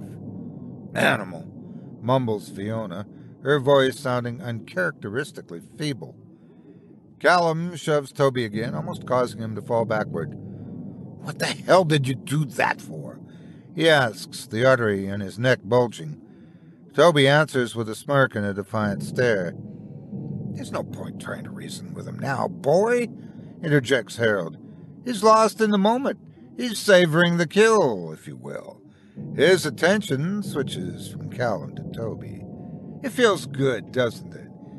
Better than the best sex you've ever had, am I right?" Callum turns toward Harold, utters a quick threat, and takes Toby aside, further from Harold's approving glare, a glare that Toby is all too willing to meet. Toby! Look at me, damn it!" Toby obliges and meets Callum's eye. "Toby, you know I've got your back on this. You know I'm all in. But this isn't what we agreed. This is just a mess." "This is how it has to be," replies Toby, his expression blank. Harold's laugh echoes into the night. Callum fixes Harold with a glare of his own. "Shut up, old man, or I swear to God." "God, you say," snorts Harold. "There's no God here. This place is in his blind spot, always has been. How else could we have played our little games all these years?" Callum bounds across the floor and wraps his hands around Harold's throat, cutting him off again mid-sentence before Toby quickly breaks his grip. "No! I already said not yet. Not like that. He's poison, mate. You're no good listening to him." Callum turns toward Sean. "Did you know?" She stares blankly at him. Callum repeats the question. "Tell me, did you know it was going to be like this?" "Of course she knew," answered Harold, struggling to regain his breath. "Twins have no secrets, haven't you heard?" Sean and Callum exchange looks. Callum is one of confusion and disappointment. Sean is riddled with silent apology. Fiona stirs and fixes her attention on Toby. "If you're going to do this, spare me the melodrama and get it over with. I've made my peace with what I did." Toby turns to his sister, seeking her approval. Sean nods. Her next. A smile, all the more unnerving, caked in blood, forms on Toby's lips as he approaches Fiona. He stands in front of her, his shadow draping over her in darkness, his fingers flexing. She meets his glare, showing no hint of fear. "How very noble of you," says Harold to Fiona. "I must say I don't recall you ever showing an ounce of regret. Not ever." Fiona mutters a curt answer. "I didn't." "She's a rare breed, that one," continues Harold, "incapable of feeling anything. I must admit it. It gave me a kick knowing she was in on this. We shared many a moment reliving our exploits, didn't we, darling?" Fiona's unable to reply because Toby's hands are clasped tight around her throat. My. Going for a more hands-on approach already. He really has developed an act for this, says Harold, his glee apparent. Callum, who's unable to watch his friend commit another act of murder, turns away and begins to pace the length of the great hall. Sean, motionless, watches on. "I can't do this," shouts Callum, kicking a pile of debris across the floor. Sean answers without taking her eyes off her brother. "You have to. We agreed." Callum sits with his back toward the others. "Not to this," he mumbles. "Not to murder." "You knew," shouts Sean, suddenly angry. "Yes, it was unsaid, but you knew. We all did. After what they did to us, they deserve this. So knock this weak crap off, because we both need you." Toby steps away from Fiona's lifeless corpse. A silence, dense and accusing, settles in the room. "You enjoyed that, didn't you?" asks Harold, his voice low, barely above a whisper. Toby, his shoulders heaving, smiles at Harold. "Yes." Harold grins, his response posed more as a statement of truth rather than a question. "And now you understand why I couldn't stop." "I've had enough of your poisonous tongue," roars Callum, approaching Harold. He strikes the old man hard in the jaw. "You were the cause of all this." Harold spits blood and smiles through broken teeth. "You feel it too, don't you, boy?" The feeling of absolute mastery over another. "I bet you're all excited right now." Callum raises his fist to strike the man again, but something prevents him from doing so. Angry and unable to voice his frustration, he spits on Harold's face. "I'm better than that. I'm better than you." Callum retreats to the rear of the hall and resumes his pacing. Toby quickly takes his place in front of Harold. My turn to meet the Reapers," says Harold with a laugh. "I must say the anticipation was killing me. Almost." He peers around Toby to look at Sean. "So, pretty lady, what have you and your brother cooked up for me?" Toby produces a Stanley knife from his pocket. "You'll be pleased to hear I've saved the best until last." Harold eyes the tip of the blade as it glints beneath the moonlight. His smile is quickly replaced by a look of concern. "Look, I do hate to spoil your fun, but this has gone on quite long enough. The fact of the matter is, I'm not actually here." Callum pauses mid-step and turns toward the group. "You really are crazy, aren't you, old man? Toby, if you're going to do this, and I'm fairly sure you are, do us a favor and start with his tongue so we don't have to listen to him anymore." Harold smirks. "Well, you can try, my boy, but you'll never get that blade within an inch of my flesh. Isn't that right, Sean?" Something in the way he spoke her name transports Sean away from the burnt-out hall of Owdsley House and back into that chair in the basement, back in those restraints. Back to where Fiona stands scowling. Back where Robert stands with his hand down his pants. Back to where Harold is moving towards her mouth with a set of rusty pliers. A familiar voice, Callum calling her name, and Sean is among the charred remains and corpses of Owdsley House once more. He calls her name again, but she doesn't answer. The taste of copper fills her mouth. Instinctively, she spits, and a single white tooth falls to the floor. Sean cups her mouth with her hand as a tide of blood gushes from her gums. Toby, oblivious of the plight of his sister, attempts to slice into Harold's face, but is unable to move the blade anywhere near him. Harold goads, and Toby's anger rises. "I give up. I can't do this. I can't cut him." He turns to his sister. "What's he on about, Sean? Why can't I cut the—" His voice trails off as he sees the puddle of blood at his sister's feet and the tooth gleaming at its center. "Sean, what's that?" Callum is beside Sean, wiping her mouth, smearing blood across her cheek. "What's going on?" he asks, aiming the question at Harold. "Did you do this?" Toby tosses the knife aside and rushes to his sister. She smiles at him, a hopeless, confused, and bloody, gap-toothed smile. "That one came out without much encouragement," calls Harold from behind them. "Let's try for one of the big ones at the back, shall we?"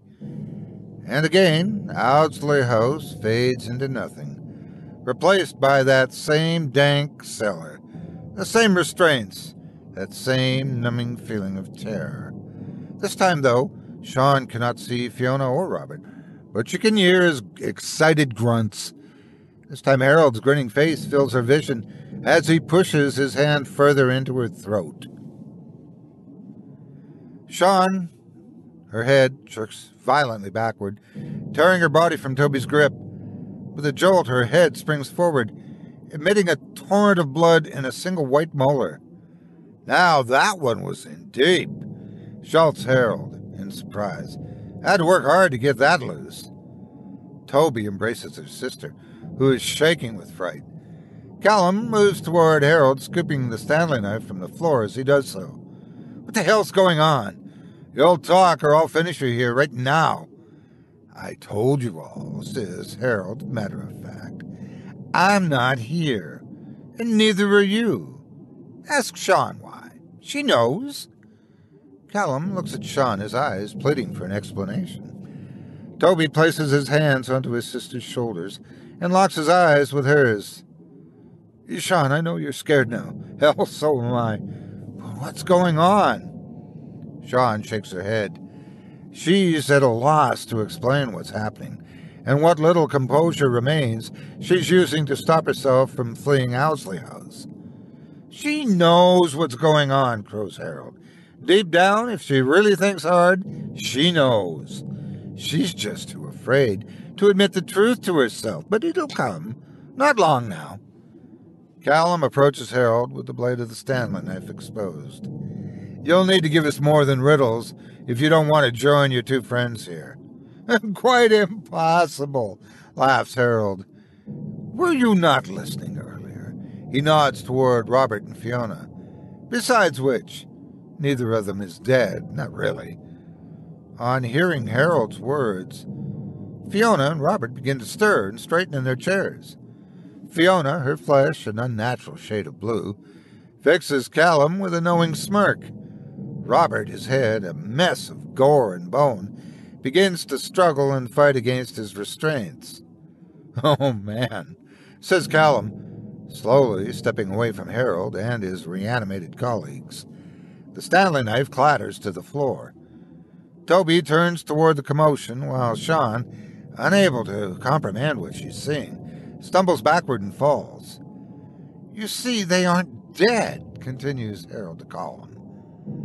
"But you are, boy. I drilled your head open with a Black & Decker." Callum suddenly slumps to the ground, a stream of blood arcing high into the air from an unseen wound on his head. "And you," says Harold to Toby, "you I gutted like a fish."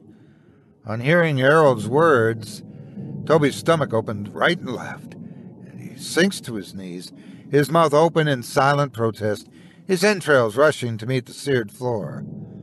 Sean crawls across the floor toward her kneeling brother, his breath shallow, his life fading, tears stinging her eyes, fear clouding her senses. "Which just leaves us three and you," says Harold to Sean, shaking free his restraints and standing. "Much as it has been the last few weeks. Let me ask you this." He crosses the floor, approaches her, kicks her brother to the floor, reaches down, and drags her to her feet. "Are you done running now? Are you done running now?" Sean's back in the basement, and the Owsley House is nothing more than a rapidly diminishing dream. Harold is in front of her, a pair of bloodied pliers in one hand. Fear takes hold of her, draining her of strength and thought. Fear, then pain, and her mouth feels tender, almost spongy. The taste of copper pervades. "She's awake again," says Harold to Fiona and Robert, whose outlines are now barely distinguishable in the gloom of the cellar. "Not sure for how long, though. I wonder where she goes to in that head of hers. Asks Robert, his curiosity genuine. Who cares? Snaps Fiona. She's back now and it's about time. We better get on with it. It'll be morning soon. I'm not so sure, begins Harold, ignoring Fiona's insistence. The mind is fascinating. Its reach is vast, especially under duress, which, Lil Miss Toothless here, has surely been. However, I have no interest in the mind. It's the flesh that we're concerned with. Sean, all too aware of her predicament, tries to speak. Harold leans in close to her and scrutinizes his handiwork. I don't like the way she's looking at me. What do you two think? Robert and Fiona emerge from the shadows, flanking Harold on either side. I'd say she's definitely not happy with you, agrees Robert. Oh, it's a prissy bitch, adds Fiona. Harold places the pliers to one side and picks up a sturdy hand drill. He leans in close to Sean once more. I think I'll take your eye. I'll make this sporting, though. I'm not a complete monster. Which would you prefer to keep? Left or right? Sean struggles against her restraints. She wants to cry for help, even though she knows that none will be forthcoming. These are her last moments. Of that she's certain. Left, you say? Asks Harold. Do you think she said she'd prefer to keep her left? Robert sniggers. Fiona smirks. The consensus among us is that you'd prefer to keep your left. Sean utters a cry born of pain and anguish, stifled by swollen, bloodied gums. Harold starts up the drill and moves the tip of the drill a bit toward Sean's face. Then the left one is the one I'll take first.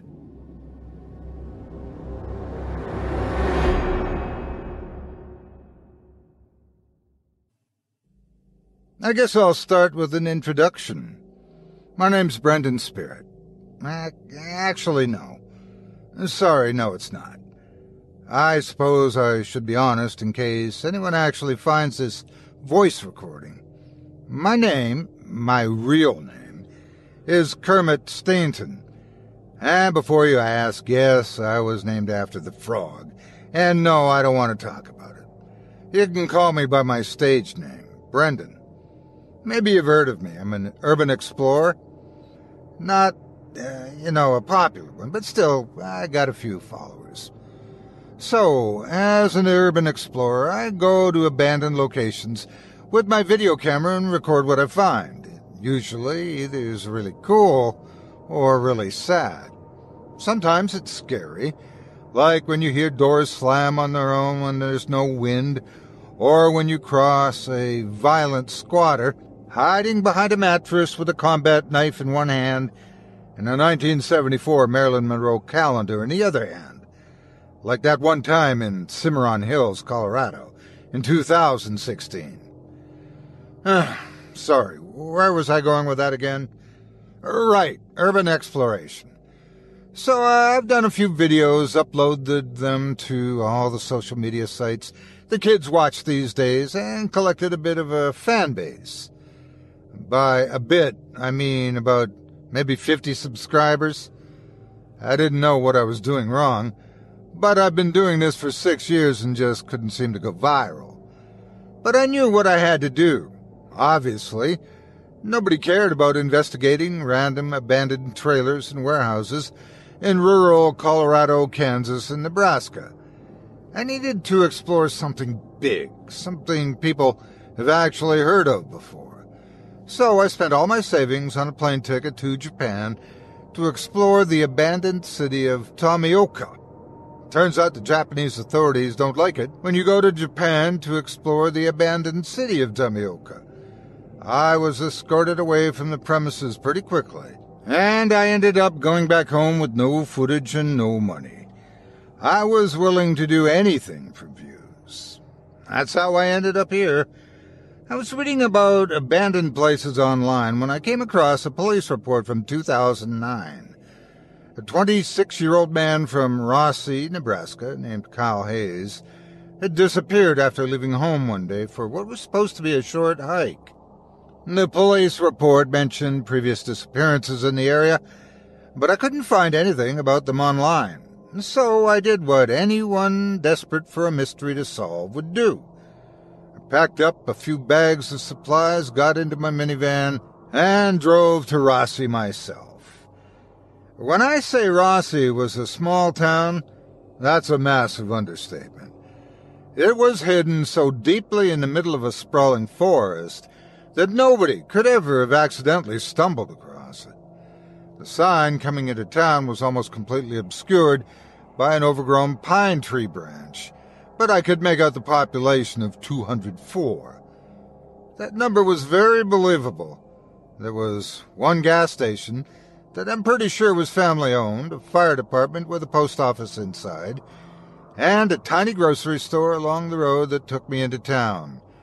There were a handful of side roads that branched out into the residential areas, but as far as I could tell, they all looped around and came back to the main road eventually. Needless to say, this little town didn't have a library, which made my job significantly harder. I gave the post office a shot, hoping to find some form of public records in there.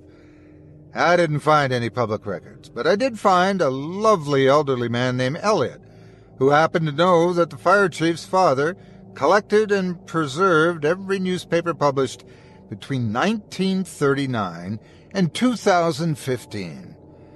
Not my idea of a fun hobby, but to each their own, I guess. I started with the edition featuring the disappearance of Kyle Hayes. Despite being in the headline for 3 weeks straight, there was very little information that wasn't in the police report, except that Kyle Hayes was an amateur hiker with a love for floriculture. The third week did have an interesting line, something along the lines of, "The mountain has been a hotspot for disappearances for over a century, including that of poor young Sidney Francis in 1942, whose parents kept searching Trevino Forest until they disappeared too, sparking a local legend that the land is cursed." I went through every newspaper in 1942 until I found Sidney's case. He was a high school boy whose friends dared him to spend the night in an abandoned mansion hidden in the woods. I asked Elliot about the rumors in the mansion. He told me when he was a young man in 1978, some rich guy bought the house and renovated it, dubbing it Trevino Manor after the forest. But he disappeared a few months after completing the work, and instead of sending out a search party, the mayor at the time decided to tell everyone never to go into the woods ever again. It sounded like something out of a grim fairy tale. Abandoned mansions, cursed forests, spooky disappearances. It was a dream come true. I thanked the old man for his help and rushed off in the direction of the forest. It was nearly 5 p.m. by the time I left the post office. I wasn't worried, though. I wasn't much of a hiker, but if I could find the ruins of Trevino Manor, I'd be in my natural habitat, a rundown building in the middle of nowhere. I bought my backpack with my video camera, sleeping bag, flashlight, food and water, and obviously the voice recorder I'm speaking into right now. I was prepared to spend the night in the woods if I had to. I wasn't much of a camper, but I was confident in my abilities to survive one night in the wilderness. As I hiked, I kept checking my watch periodically. By 7:30 p.m., the sun was starting to get low, plunging the entire forest floor into darkness. I got out my flashlight and continued fighting my way between the trees and bushes. Occasionally, I'd hear something rustle around in the nearby foliage, but it couldn't have been bigger than, I don't know, like a porcupine. I could take a porcupine in a fight. Well, probably. 8:30 p.m. I'd been stumbling over rogue tree roots and stray branches for hours now, with no sign of human life anywhere. Just as I was thinking about turning around and going back, as the last speckles of the sun that were poking through the canopy faded away, I finally came across a clearing through the trees that didn't look natural at all. A road. Or at least it looked like it used to be a road. The grass was growing through the loose gravel and dirt, and even if a few tree roots had started peeking out of the ground, I was certain that this was, ages ago, a road. I pointed my flashlight up and down the road, trying to decide which way to go. The path couldn't have led to Rossi, or else the residents would have known about it, right? At least one person would have found it. So, no matter which way I went, it must lead to someone new, right? That seemed logical, but in my defense, I was exhausted and shouldn't have been allowed to make decisions unsupervised in the first place. For example, I should have brought a compass, but I assumed I would just know which direction I was facing all the time. I groaned at my own stupidity and decided to turn left. At least, if it led me back to town, I could spend the night in my car and start fresh in the morning. I walked down the abandoned road for ages before realizing I hadn't checked the time in a while. I shined the light on my watch display. 9:48 p.m. I had been on this path for over an hour and hadn't seen anything. Okay, I said out loud just to hear my voice. 12 more minutes. Yeah, 12 minutes, and then I stopped for the night. I aimed the light down the trail ahead of me. My legs felt like they were filled with peanut butter, but I forced them to march on. Almost immediately, as though it was waiting for a cue, something became visible in the distant shadows. The softest glint of light reflected from my flashlight's beam. A window, maybe. As I neared the anomaly, something more notable came into view. A stone wall with a heavy iron gate. I gasped and squealed a little. It was too good to be true. It was like something out of a children's Halloween movie. The cracked wall was made of cobblestone and dressed from top to bottom in creeping ivy. The gate was secured by a thick rusty chain with the biggest, most cliché padlock I'd ever seen. The chain was loose enough that I could squeeze through if I took my backpack off. On the other side of the gate was an overgrown stone path leading up to a porch with a pair of towering wooden doors. About halfway up the house from the doors was an enormous round window, with its glass still somehow completely intact. The moonlight wove through the canopy and danced off the panes, allowing me to see the entire house in all its glory. It was as big as a fire station and the post office back in Rossi, and the walls were made of intricately placed wooden planks that were somehow still holding up after all this time. Some of the wood was warped, and almost all of it was padded with rich emerald moss, but I'd been in buildings that had only been abandoned for 2 years that showed more decay than this. It was extraordinary. A tiny part of me told me I should wait and come back when it was light out. The rest of me, of course, stomped that tiny bit to a pulp. Where was my sense of adventure? Doing this exploration at night and on the fly would make for a great video. I had to do it. I took my hiking backpack off and leaned it against the mossy wall outside the gate. The food and water was all sealed, so I wasn't worried about wildlife taking it away. I grabbed my camera and voice recorder, as well as some extra batteries for the flashlight, and stood up to face the gate. I switched on the camera and turned it toward my face. With way more enthusiasm than I should have been capable of after such a long hike, I started my video. Hey friends, Brendan Spirit here with yet another exciting exploration for you. I flipped the camera toward the mansion and pointed a lens between the gate bars. I came all the way out to Rossi, Nebraska to explore the mysterious Trevino Manor. The manor could be more than 100 years old, and its rich history is being completely lost to time. Once a magnificent piece of architecture, today it sits forgotten by all, waiting to be finally taken back by Mother Nature's awesome power. Okay, so maybe I BS'd it a little. I needed a great catch to get people hooked. I couldn't just say that I rifled through old newspapers for a few hours after talking to an old dude at a post office. Nobody would want to hear about that. It would be so boring. I just had enough truth to invent a whole background for the place. I focused in on the front door and began slowly panning across the walls. Join me on this chilling investigation as we uncover the secrets of Trevino Manor. I zoomed out to show the gate as wholly as I could. This gate is all that stands between me and a world lost to time. Now remember, I never enter a house if I have to break in. But lucky for me, I jingled the chain a little bit and gave one of the gate doors a heavy push.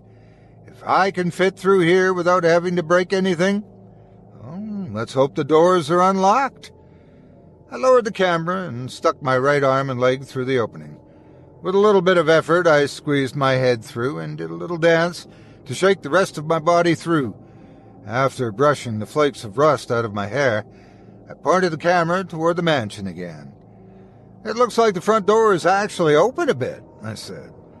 I looked at the viewfinder to zoom in on the door handle, but found that the screen had gone black. Confused, I pushed the power button. Nothing happened. What the hell? I wondered. I was at 98% when I started recording, and my camera, as old as it was, normally held at least an hour of battery life while recording. I checked the power pack to make sure it hadn't come loose, but it was as secure as always. I huffed and shut the viewfinder. I'd have to go back to my car and change the camera before I could record my video. My old-fashioned flip phone, straight out of the 90s, didn't have a camera on it, so I couldn't even use that to film. Don't make fun of me. It's got a battery life you wouldn't believe, and it's way more durable than the little glass tablets everyone's got now. Good for urban exploration. I guess my decision was made for me. I'd have to come back during the day. But as I slipped the Velcro grip off my fingers, I took another look at the manor. It was very old, and the forces of nature had definitely taken their toll on the old place. I'd sure hate to make that hike again just to find out the floors were too rotted for me to even walk on. I should at least check to make sure it was safe. I reached through the gate and set my video camera on top of my backpack. I wouldn't be gone too long. The camera would be fine. I checked my watch. 10:04 p.m. I didn't expect to be inside for more than half an hour. I climbed slowly up the 2 wooden steps to the door. They buckled a bit under my weight, but held up surprisingly well for their apparent age. Now that I was face to face with the ancient door, I got to see how much I had underestimated the workmanship from the other side of the gate.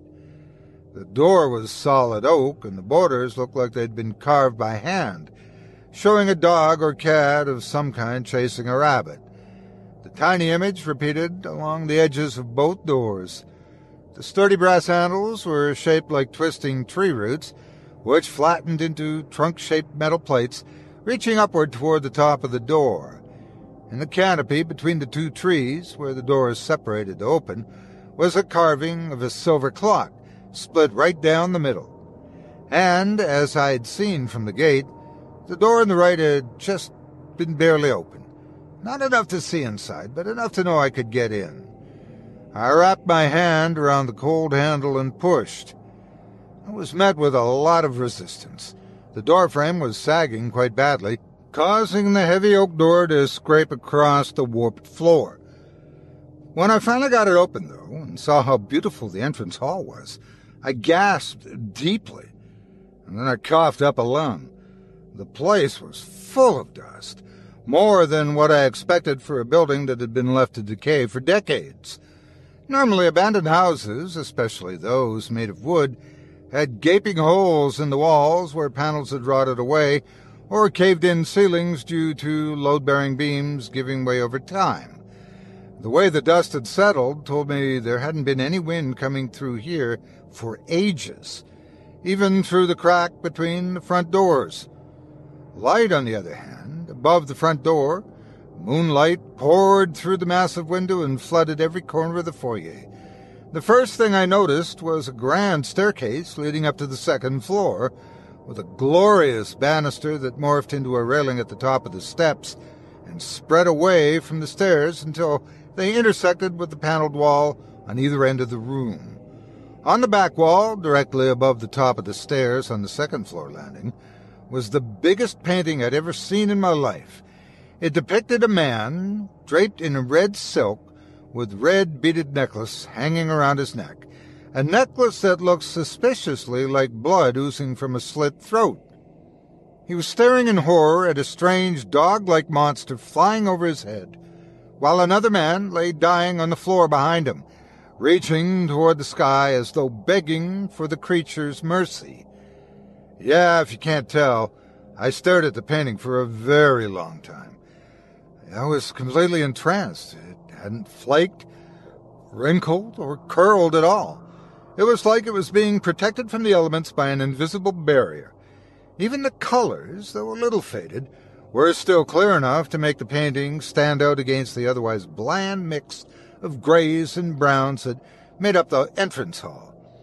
The indigo carpet leading down the stairs to the entrance was the only other color I could see, and even that looked dark gray under the layers of dust. I bent down to examine it closer.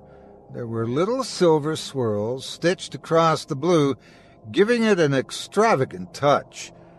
I stood up and followed the carpet with my eyes.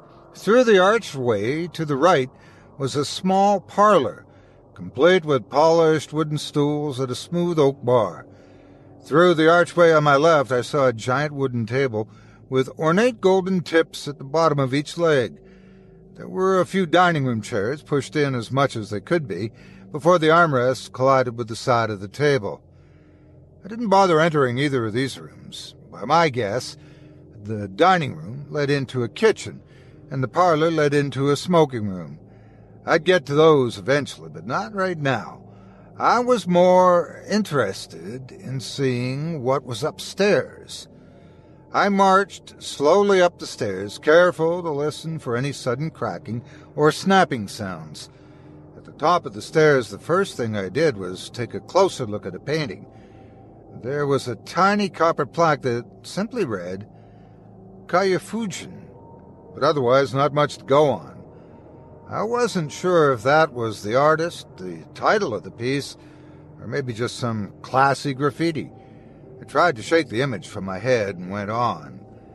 The second floor had a few small bedrooms, all of which still had beds in them, a bathroom with an elegant marble floor and a clawfoot tub, a study with a desk that looked like it had been carved by Jesus himself, and to my utter joy, a library.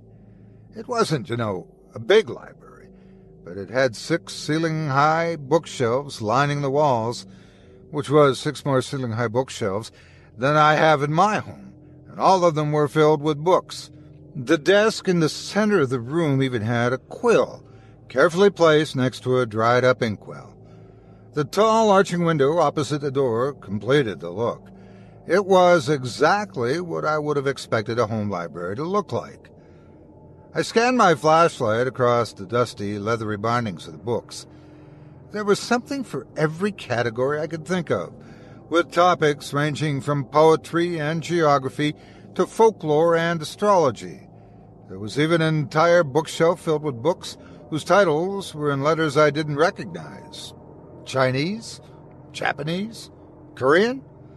Like 7 different kinds of Indian? Pretty sure there were even a few in Hebrew. Whoever had collected the books must have been a master of languages. That or they bought the books on clearance just to fill a shelf. That didn't sound as romantic, though. Between 2 bookshelves there was a ladder going up to what must have been an attic. I wondered if I should search that tonight or wait until I had my recording equipment, when suddenly I heard a small creak coming from outside the library. Was I not alone? I tensed up and held my breath, listening intently for the next noise, but nothing came. After a few moments, I released my breath and let out a loud sigh. The building was from the 1940s, at the very latest. Of course, it was going to make sounds. I was surprised I hadn't heard anything before that. Relieved and suddenly exhausted, I lit up my watch with the flashlight again. 11:47 p.m. I cursed quietly. I'd already spent 3 hours here. 3 hours exploring an abandoned mansion without a video camera. What a waste of time. I could have just waited and recorded myself seeing everything for the first time the next day. but I had to satisfy my curiosity. Damn. I marched out of the library and turned down the hallway toward the grand staircase at the entrance. I'd only taken a few steps, however, when I heard another sound. This time it wasn't a creak, it was more like a dog whining, and it sounded like it was coming from the entrance hall. I froze again, straining my ears to hear more. Did a pack of wolves live here? Surely they wouldn't have let me go so long without coming after me. "Hello?" I called out. The house was quiet before I spoke, but now it was even more quiet, like... The voice in the back of my head finished the thought for me. Like someone who's been breathing the whole time you've been in here was suddenly holding their breath.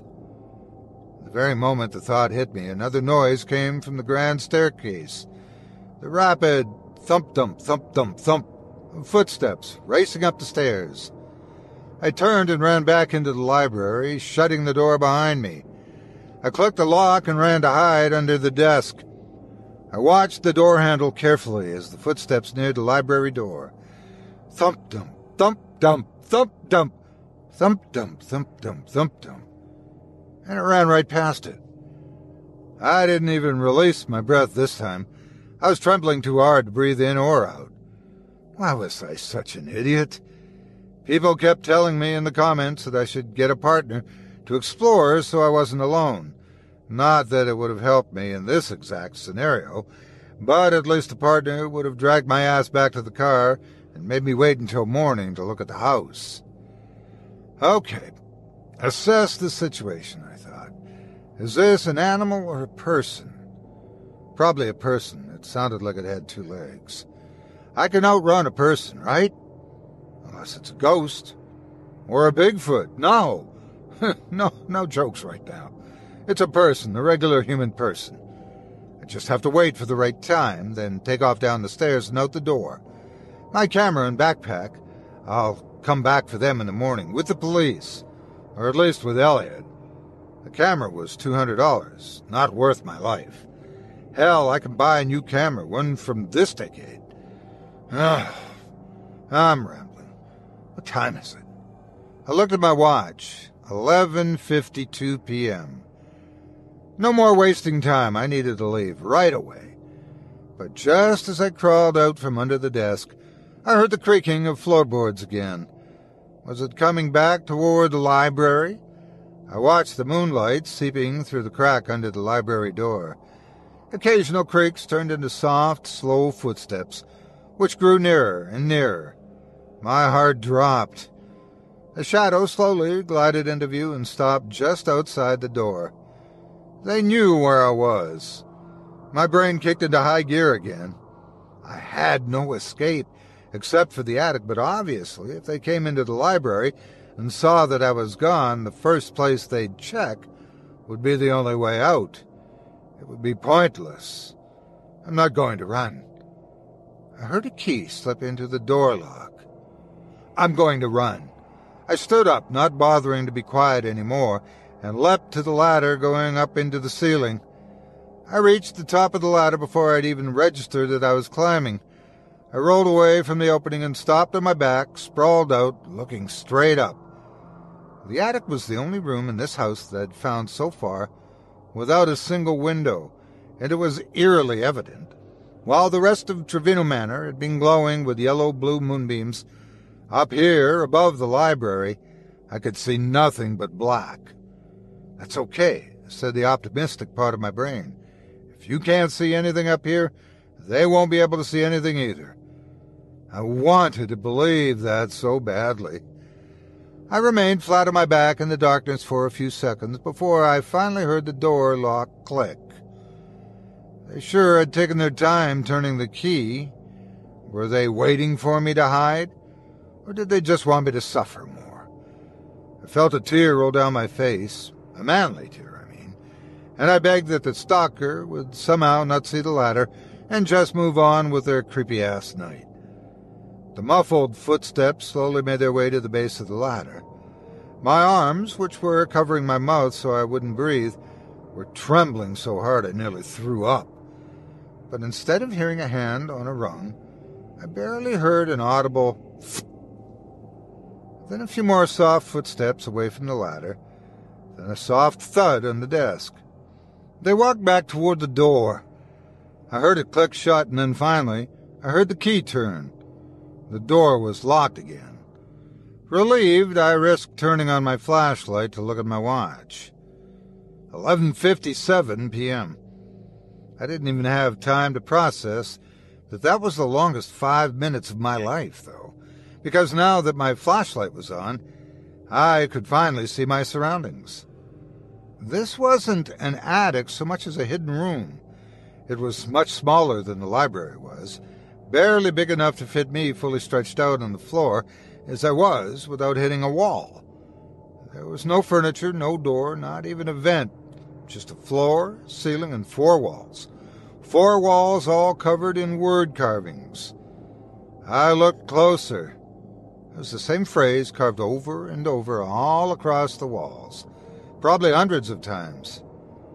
Count the seconds. Watch the clocks. I might have been more curious or more creeped out if the walls and I had met under better circumstances, but right now I had more pressing things on my mind. I poked my head through the hole in the ceiling of the library and double-checked to make sure the coast was clear before quietly climbing down the ladder. It didn't take long for me to figure out what I had overheard the stalker doing. A book had been removed from a shelf and placed on the desk. It didn't have a title. The cover was plain black, with no lettering anywhere, even on the binding, just a dark red border along the front. I nervously looked at the light under the library door to make sure I was alone. Then I opened the book. It was blank. It was blank, and I was furious. What was the point? Why did the stalker put it here? Why would they even have this book? No, I was done. Time to leave. If I ran and they didn't catch me, I'd be free. And if I ran and they did catch me, at least I'd put up a fight. I looked at my watch. 11:59 p.m. I turned the manual lock on the door and swung it open. As I did so, I got a sudden rush of dizziness, as if I'd swung along with the door. I blinked to make the feeling go away.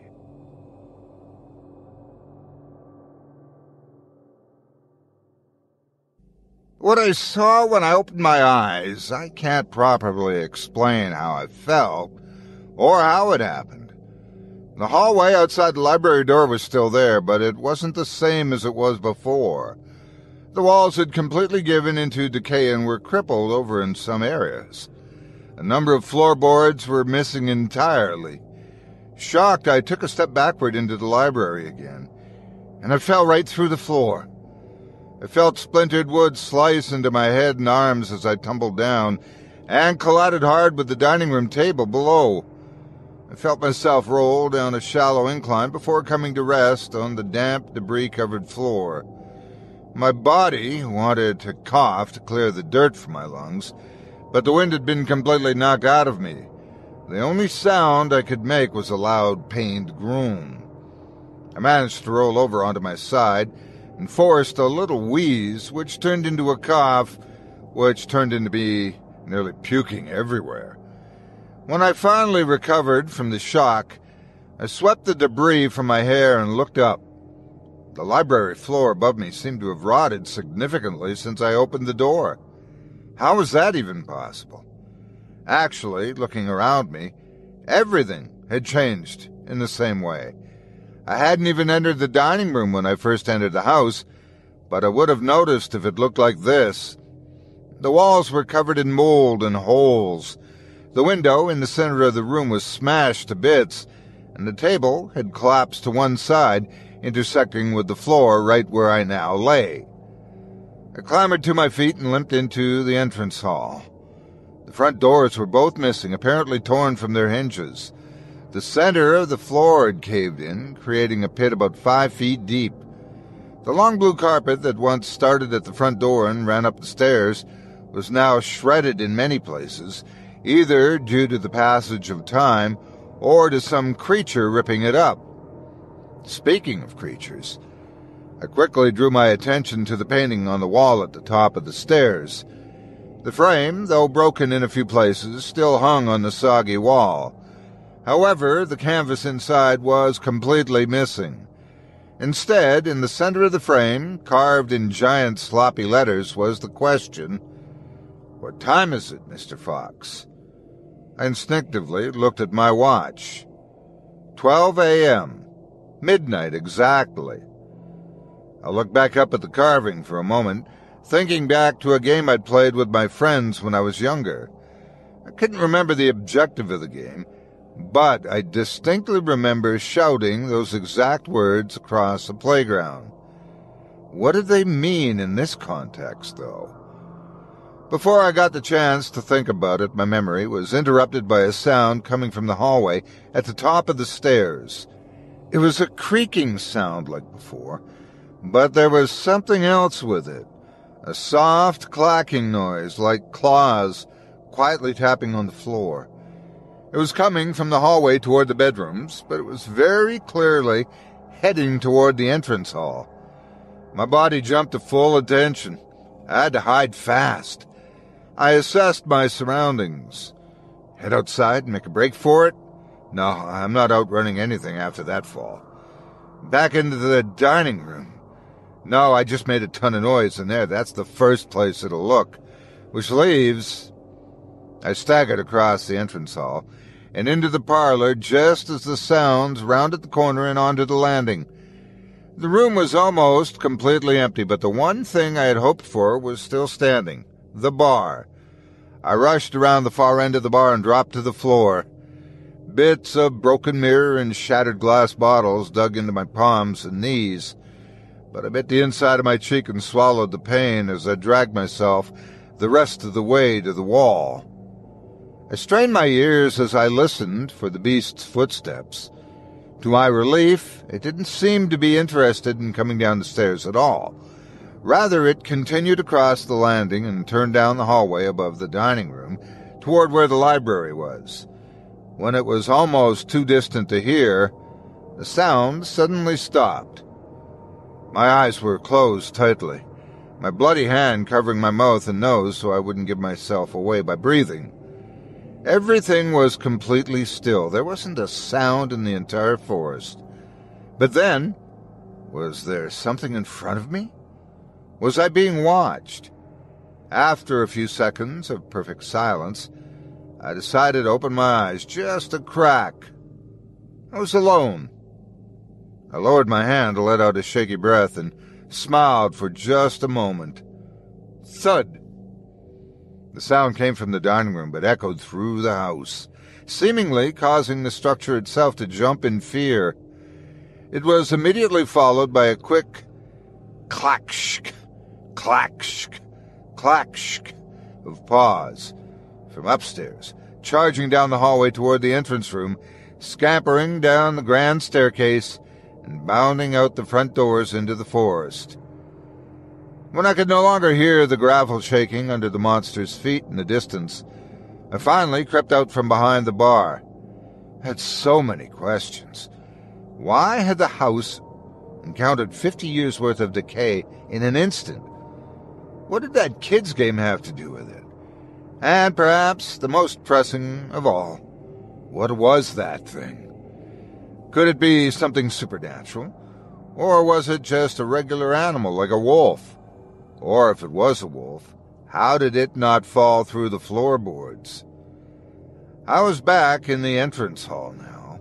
Hiking through the woods at night with that thing on the loose would mean certain death. I was better off using Trevino Manor as shelter until morning. I checked my watch. 12 a.m., midnight. I tapped the watch and let out an angry puff of air. Damn thing must have broken into fall, I thought. That's fine. All I had to do was wait until I heard birds chirping. Then I'd know the sun was coming up. But as long as I had time, what made that noise out in the dining room? I jogged past the open front doors toward the dining room. Resting on the floor, right where I had landed earlier, was a book. Actually, it was the same blank book that the stalker had placed on the desk. The animal must have knocked it down and spooked itself. I picked the book up and brushed the dust off. It was definitely the same book. The cover was plain black except for the red border, and there wasn't a single mark anywhere on it, but the binding felt looser, and the pages seemed a little ruffled. I opened it up to the first page. It was filled with writing like someone had used it as a diary. Actually, as I flipped through the pages, I saw that quite a lot of people had used it as a diary. The first few pages were written in very neat cursive. The author claimed to be stuck in an eternal night, waiting for a sunrise which never came. He said he had seen a woman wandering the halls of the estate the previous few weeks, and suspected witchcraft was at play. He ended the entry by saying that if he woke up and the journal was still empty, he'd know it was a dream.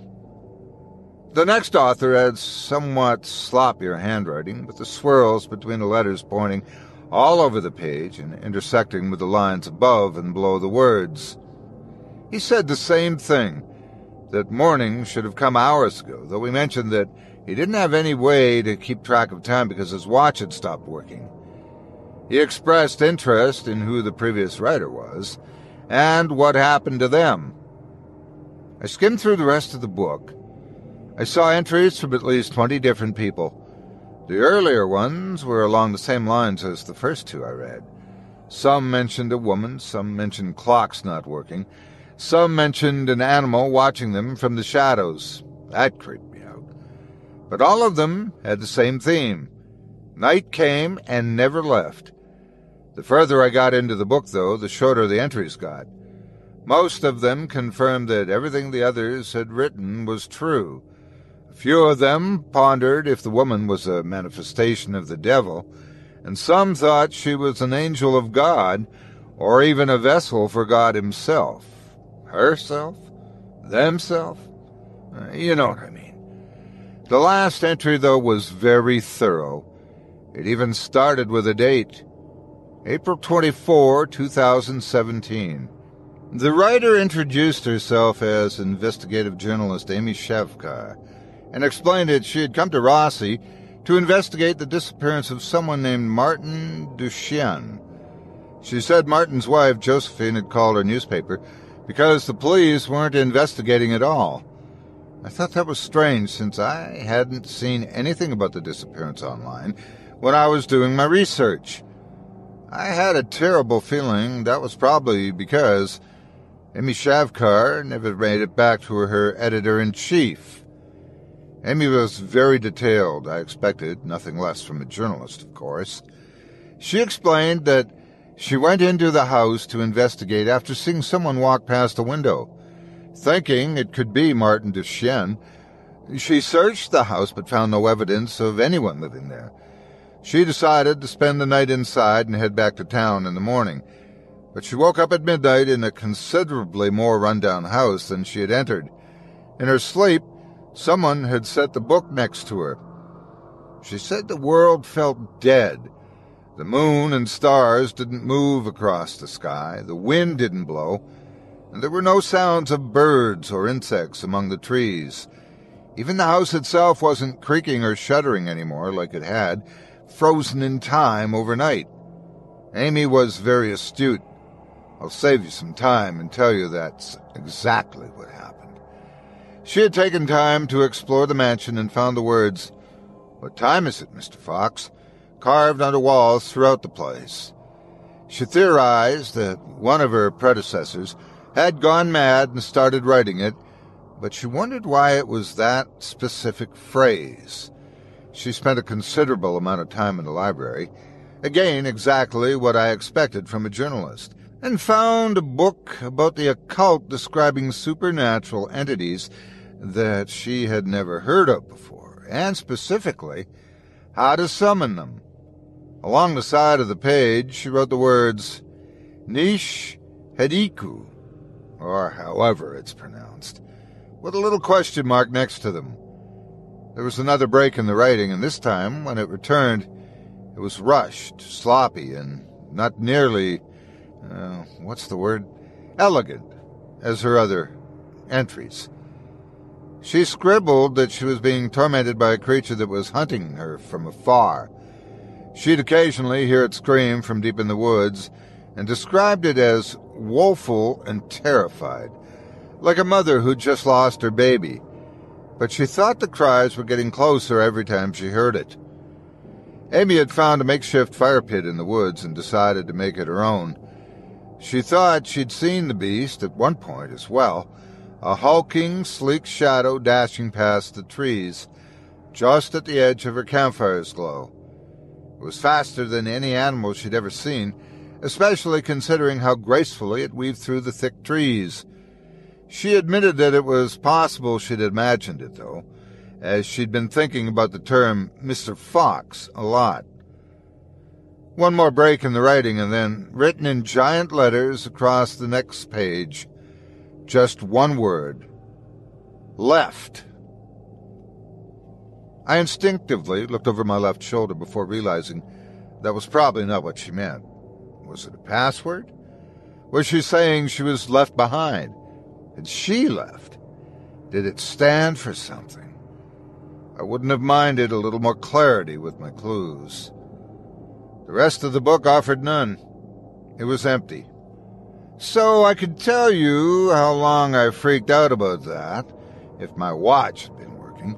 But since nobody can prove otherwise, we'll say I accepted that this was the truth immediately, and started working to solve my problem. And my plans to solve the problem definitely had nothing to do with going back into the parlor and crying in the pile of glass behind the bar. So, having accepted that I was frozen in time and being chased by Mr. Fox from the children's playground game, I formulated a plan. First, I went to the library to try and find the book Amy Chickard referenced. Unfortunately, most of the library was in the dining room. It seemed 2 bookshelves had dropped through the giant hole in the library floor and smashed to bits in the ground. Any books that had fallen on the floor looked like they'd been submerged in water for a small period of time. The covers that survived were so warped I could barely make out what they were, and even then the pages were basically paste. In the library itself, there were still 4 bookshelves standing tall. Most of them didn't have any books left in them, which made me wonder how Amy managed to spend so much time here. Those that did, one was about the history of the taiga, which, judging from the cover, was a big snowy forest. One was about brain chemistry from the late 1970s, so not exactly up to date. One was a children's book about a baby dinosaur eating grapes, and then there were a few math books. Nothing helpful against the Mr. Fox. I spent what was probably a few hours looking around for more of an explanation as to what was going on, but just like Amy, all I found was, "What time is it, Mr. Fox?" thing, carved into every wooden wall that was still somewhat upright. I needed to assume that Amy was correct and that I was being hunted by Mr. Fox. God, that sounds so stupid, doesn't it? I grabbed a journal and the inkwell along with my flashlight and voice recorder and left Trevino Manor. You're probably wondering, but Brendan, Spirit, sir, wouldn't you be safer in the house? Well, that's a great question. After thinking about all the evidence laid before me, I came to the assumption that Mr. Fox could take me whenever he wanted. He either liked toying with his prey or, I don't know, maybe he feeds off fear. That's a bit cliché, but I couldn't rule out the possibility. Either way, the longer I hid in the mansion, the more trapped I'd be. If I was going to find a way back to town, it'd be better if I started sooner rather than later. And, I guess, I'd worry about the whole stuck-in-time thing later.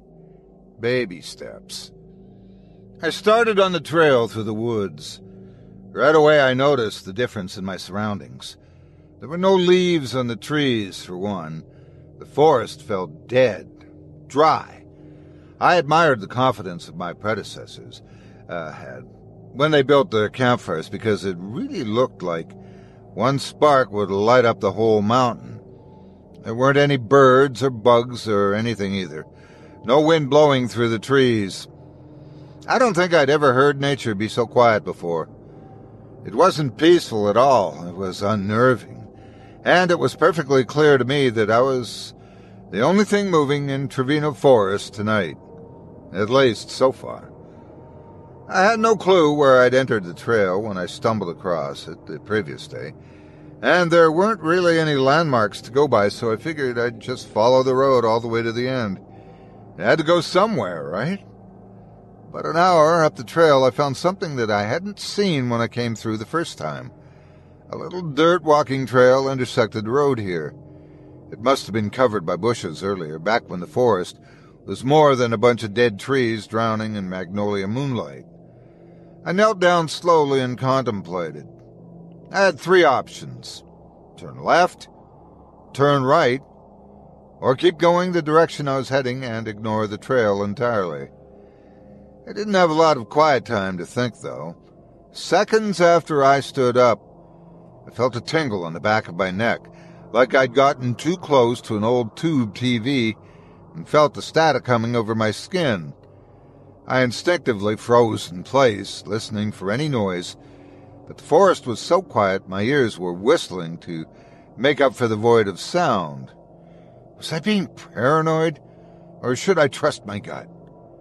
It was the longest few seconds of my life, filled with the purest silence I'd ever encountered.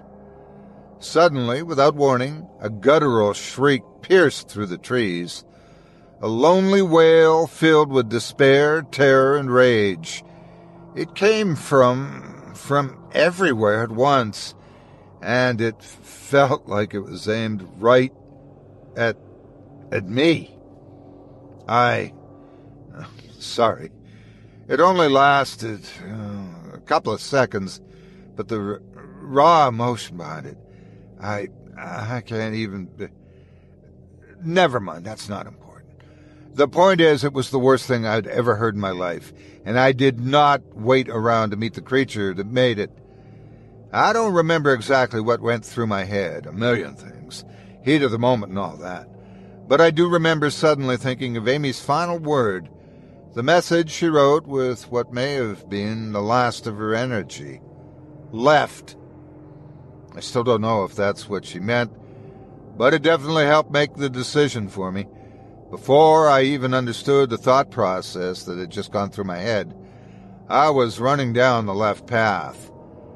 The road was flat for about 10 seconds worth of sprinting before it suddenly sloped downwards. I was airborne for a couple of seconds before I hit the ground and rolled head first into a tree.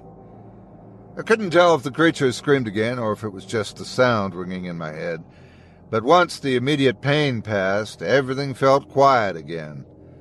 I stayed on the ground for a few minutes, thinking something along the lines of, if Mr. Fox chooses this moment to make me his Mr. Lunch, then he can knock his Mr. Self out, but with more colorful language.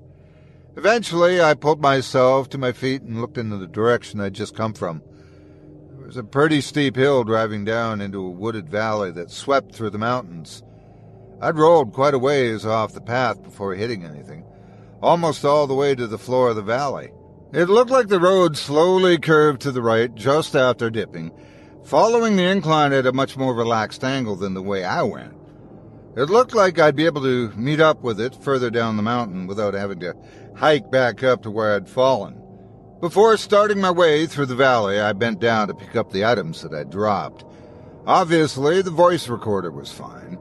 The bulb in my flashlight had exploded somewhere along the fall, but fortunately, the moonlight was strong enough that I didn't really need my own light.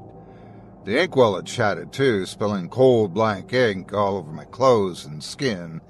And the journal. The journal was absolutely drenched in ink. Way more ink than what could have possibly been in that little bottle. The thick, slimy liquid made the book slide out of my hands as I tried to pick it up. Panicking, I desperately flipped through the pages. Some of them were so wet they fell apart in my hands as I turned past them. The words were all smudged and illegible, with the exception of one phrase. Nish Hediku was astonishingly clear, centered perfectly in the last clean spot on the edge of the paper, sticking out against the otherwise black page like the full moon in the sky above me. I slammed the book shut and kicked it in a fit of rage. It collided with a tree a few feet away and, with a soggy squelch sound, dropped to the dirt below. I tried to wipe the ink off my hands, but it had already dried. I let out an angry sigh and started marching toward the point where the road met the valley up ahead. I wasn't scared anymore. I wasn't cautious. I was pissed. I was on a mission. Not only was I being hunted, I just destroyed the only record I had of anything going on here. I'd lost what may have been the last accounts of all the people who'd been lost in Trevino Forest before me. I didn't care what it took. I was going to reach the end of the road, wherever it led. I had to, for Amy and for the rest. Thinking back, I may have hit my head a little harder than I realized. One spilled vial of ink, and I suddenly felt I owed someone something. I should have just given up. I should have gone back to the main road and followed it to the end. But I didn't. I don't remember much between kicking the journal and meeting the end of the road. Maybe I went on autopilot. I don't know. Or maybe I was just getting used to the whole time isn't real thing. But I honestly couldn't tell you if I was walking for minutes, hours, or even days. I only know I snapped to attention when I took my first step off the gravel and onto the coarse yellow grass. I stopped in my tracks and looked behind me. The road just ended. After all that, it just stopped. It didn't really seem to lead anywhere either, just a grassy mound surrounded by the otherwise thick forest. But now that I was here, I was exhausted. Every sore muscle I had ignored on the way there hit me tenfold. It happened so suddenly that I nearly collapsed. I wasn't about to turn around and go back. It wouldn't hurt to take a break, right? I sat on a tiny little hill in the middle of the clearing and closed my eyes. As I relaxed, my bones felt like they were melting inside my muscles. Within seconds, I was already falling asleep, until a soft rustling sound in the grass next to me snapped me awake. I tried to sit up straight and ended up toppling off the mound face first. I scrambled to my feet with my back against the tree and scanned the clearing hastily. No movement. Had I just imagined it? Maybe I fell asleep and dreamt it. Behind me, deep in the forest, I heard another unearthly shriek slice through the trees. I screamed too and jumped toward the mound again, losing my footing halfway through and tumbling onto the grass. I turned mid-fall to face the dark woods behind me, and just before I hit the ground, I saw, or thought I saw, a shimmer of white light shaped like a person. I hit the ground for like the 100th time tonight, and tried to sit up again to take another look, but I couldn't move. My eyes were wide open, staring up at the full moon through the clearing above me. I couldn't feel my arms or legs or even the ground I was lying on. I also couldn't breathe. I felt like someone was pressing down on my chest. Just as that thought crossed my mind, something moved at the bottom of my vision. A tuft of dark, dirty red hair appeared inches in front of me. It was definitely human hair. It was done up in a chignon with messy little curls spiraling down above my head. As the figure rose closer to my eyes, I finally saw a horrible face. The skin was leathery, gray, and wrinkled, like a poorly preserved corpse. The eyes were milky white, but they were set so far back in their deep pits of sockets, I could barely see them at all. The lips were withered away, revealing a mouth half full of rotting yellow teeth. She crawled up my body until her face was level with mine. She cocked her head curiously and let out a soft, rattling breath. I tried to scream, but I could still not breathe or move at all. Fortunately, something else screamed instead.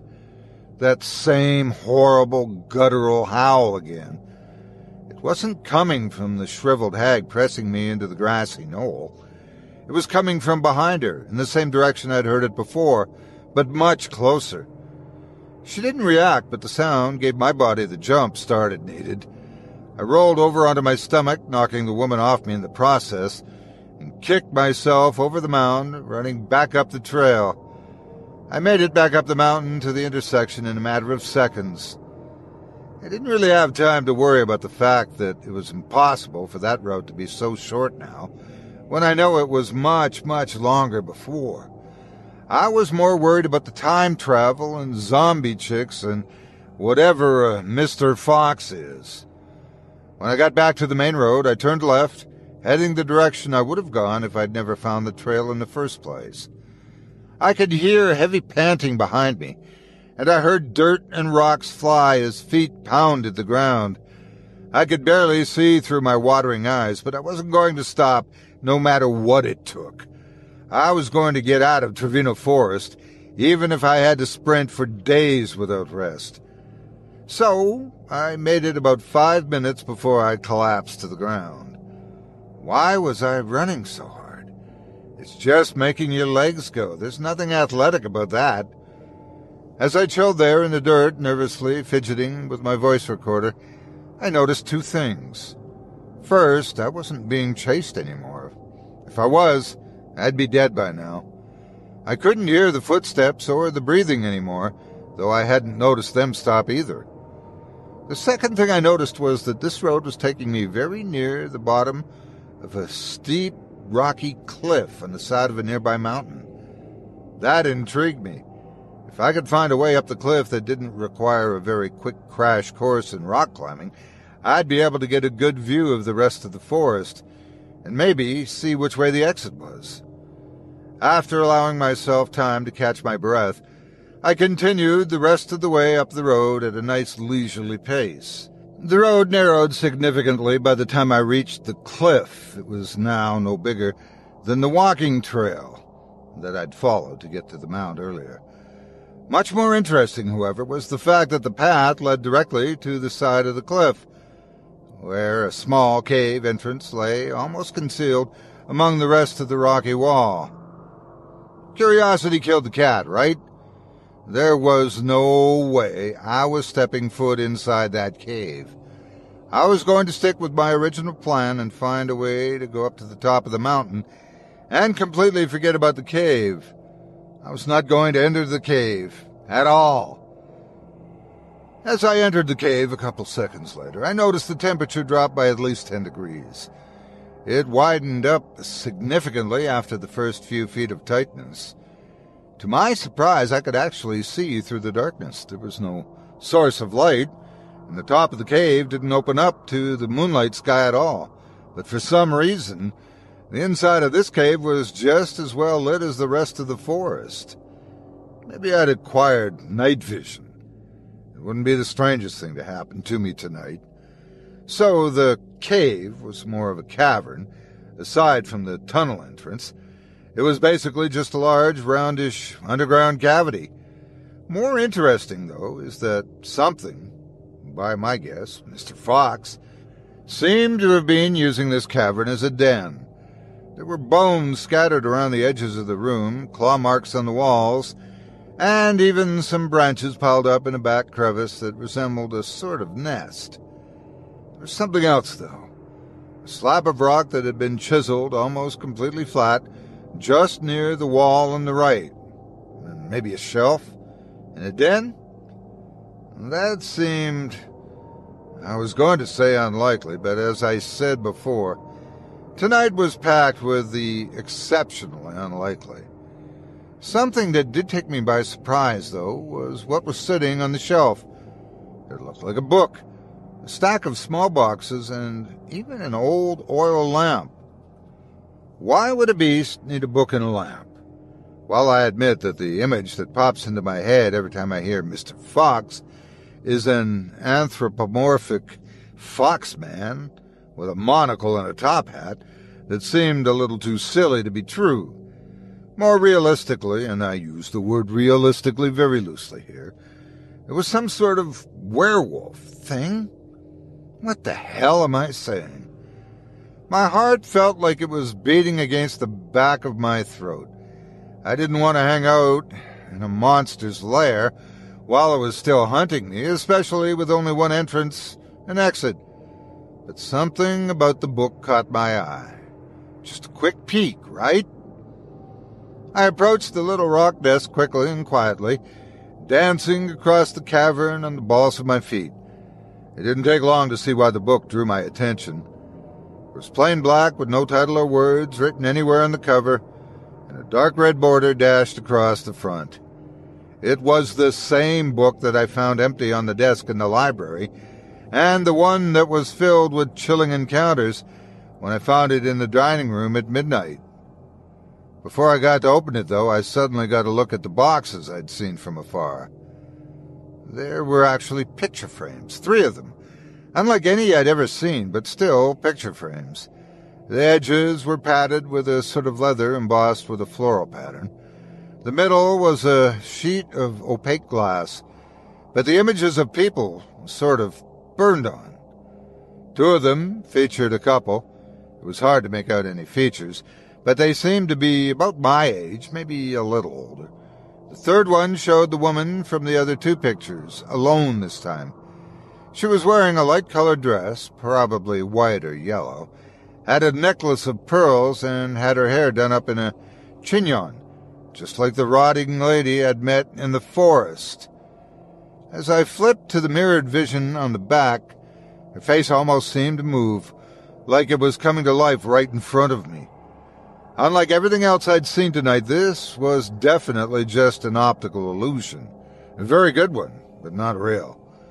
I was so transfixed that I almost didn't notice the words carved into the tooled leather along the bottom of the frame. Madame de Chien, 1886. I checked the rest of the frame, but all that I saw was a little symbol marked at the bottom right corner, featuring 4 crescent moon shapes with the letters KF in the middle. The other 2 frames both said Martin et Madame de Chien, with the same little moon mark stamped into the corners. Martin de Chien. That was the name of the man Amy was supposed to be looking for, wasn't it? Maybe it was a relative named after an ancestor. The coincidence was too much for it to be just a coincidence. Curiously, I set the photographs back down and opened up the book. It was being used as a journal, just like before, but this time the words were different. The handwriting was beautiful and elegant, and filled up almost the entire book. I looked up at the entrance to the cave, and, satisfied that there was nothing lurking there at this precise moment, I sat down on the cave floor and I began reading. The journal was written by a Josephine Duchenne, the same person who'd supposedly called Amy's newspaper. So there goes the coincidence theory. Her husband had fallen ill with something called the consumption, and she was desperate to keep him out of a sanatorium for the sake of their newborn daughter. They'd searched all over Europe looking for the power to save him, but had no luck until now, whenever that is. She'd said she'd found a book in an abandoned cellar in her hometown of Lozère, detailing mysterious rituals and dangerous spirits that were meant to be forgotten by man. Her words, not mine. One phrase caught my eye. Nish Hediku. It was the ritual said to grant eternal life to all who performed it, but with a catch. It had to be performed on the ground most sacred to the spirit being summoned, near a small tribe of Pawnee people in the United States. The Duchenne family was so committed to their book of legends that they moved to the New World. They built a mansion in the sacred forest and had the entire tribe of forest guardians executed. So, nice folks. At this point, the journal suddenly started featuring dates above the entries. On Thursday, the 3rd of October, 1889, Josephine had found the sacred location where the spirit's mortal body was said to be buried. The following Wednesday, October 9th, she carried Martin to the location and waited until nightfall. Under the full moon, she offered— no, that couldn't be right. She said she offered her daughter to the gods. She even described exactly where she cut to make her daughter bleed the most. I nearly puked in the book. I was absolutely disgusted by her actions. She wanted to keep Martin out of a sanatorium for the sake of their daughter, and then they end up sacrificing the child for a chance at eternal life? I wanted to stop reading, but I was so close to the end. There were only 4 short entries left. First, in November 1889, Madame Duchesne lamented that the ritual hadn't worked. However, instead of accepting that the legend was just a legend, she used her journal to brainstorm ideas for better sacrifices. Then, after a long gap, she skipped to the 2nd of July, 1890. She had taken her sickly husband down to the sacred mound again, and she sacrificed him. She sacrificed the husband she had done all this to save. She sacrificed him with the same knife she had used on their daughter. She sacrificed him without even a hint of guilt or shame. The next entry was short and chilling. Word for word it read, 31 July, 1890. The darkness reaches out to me. I count the seconds. I can feel eternity. The last entry I ripped from the book. I had to read it word for word. It didn't have a date, but it was about 6 pages after the previous one, and was written in rushed words. What time is it, Mr. Fox? The darkness thickens, morning knocks, but the vicious night won't let you in. At 12 o'clock, the darkness wins. What time is it? Still the same. The pounding silence, the fox's game. They'll never see another day. At 12 o'clock, he marks his prey. What time is it? Filled with fear, the foxes shriek is all they hear. As night surrounds them, the day's still ignored. At 12 o'clock, he takes one more. What time is it? Once again, the darkness creeps out from its den. It shouts through shadows like a drill, and at 12 o'clock, time stands still. What time is it? There is no light. He came and brought with him the night. What time is it?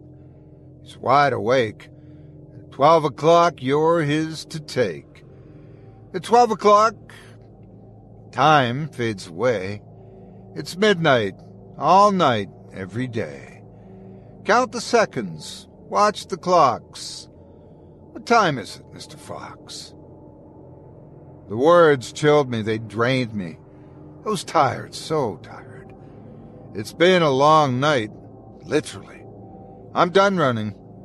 I got out my voice recorder while still sitting on the floor of the cavern and started recording. I wish I had answers. I only have questions. And I'm afraid, my friends, that's all you'll have too. I'm sure there's something hunting me, some kind of beast stalking me from the shadows. But I couldn't tell you what it is. Maybe a wolf. Maybe it was a Mr. Fox, eh? Couldn't tell you either why someone put that journal on the desk in the library for me to find. What left meant. Who called Amy Shikar pretending to be Joseph Duchesne? What they did with her once she got here. One thing I feel very strongly about, though, is that the decaying lady is Madame Duchesne herself. She's even wearing the same dress she had on in the pictures. It's pink, not yellow or white.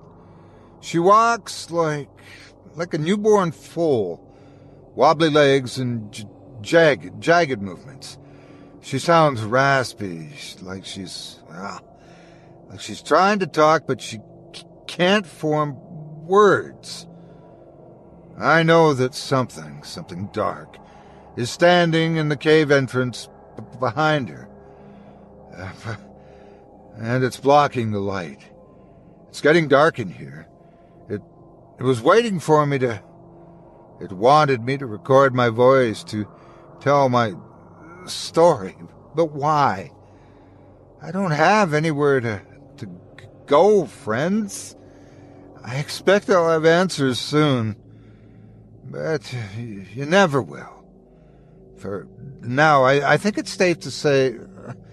I think it's safe to say that Madame Josephine Duchesne got what she wanted. Immortality. She's getting close, I can hear her, but I can't see her. All I can see is a pair of glowing eyes in the cave entrance behind her, in the shadow, watching.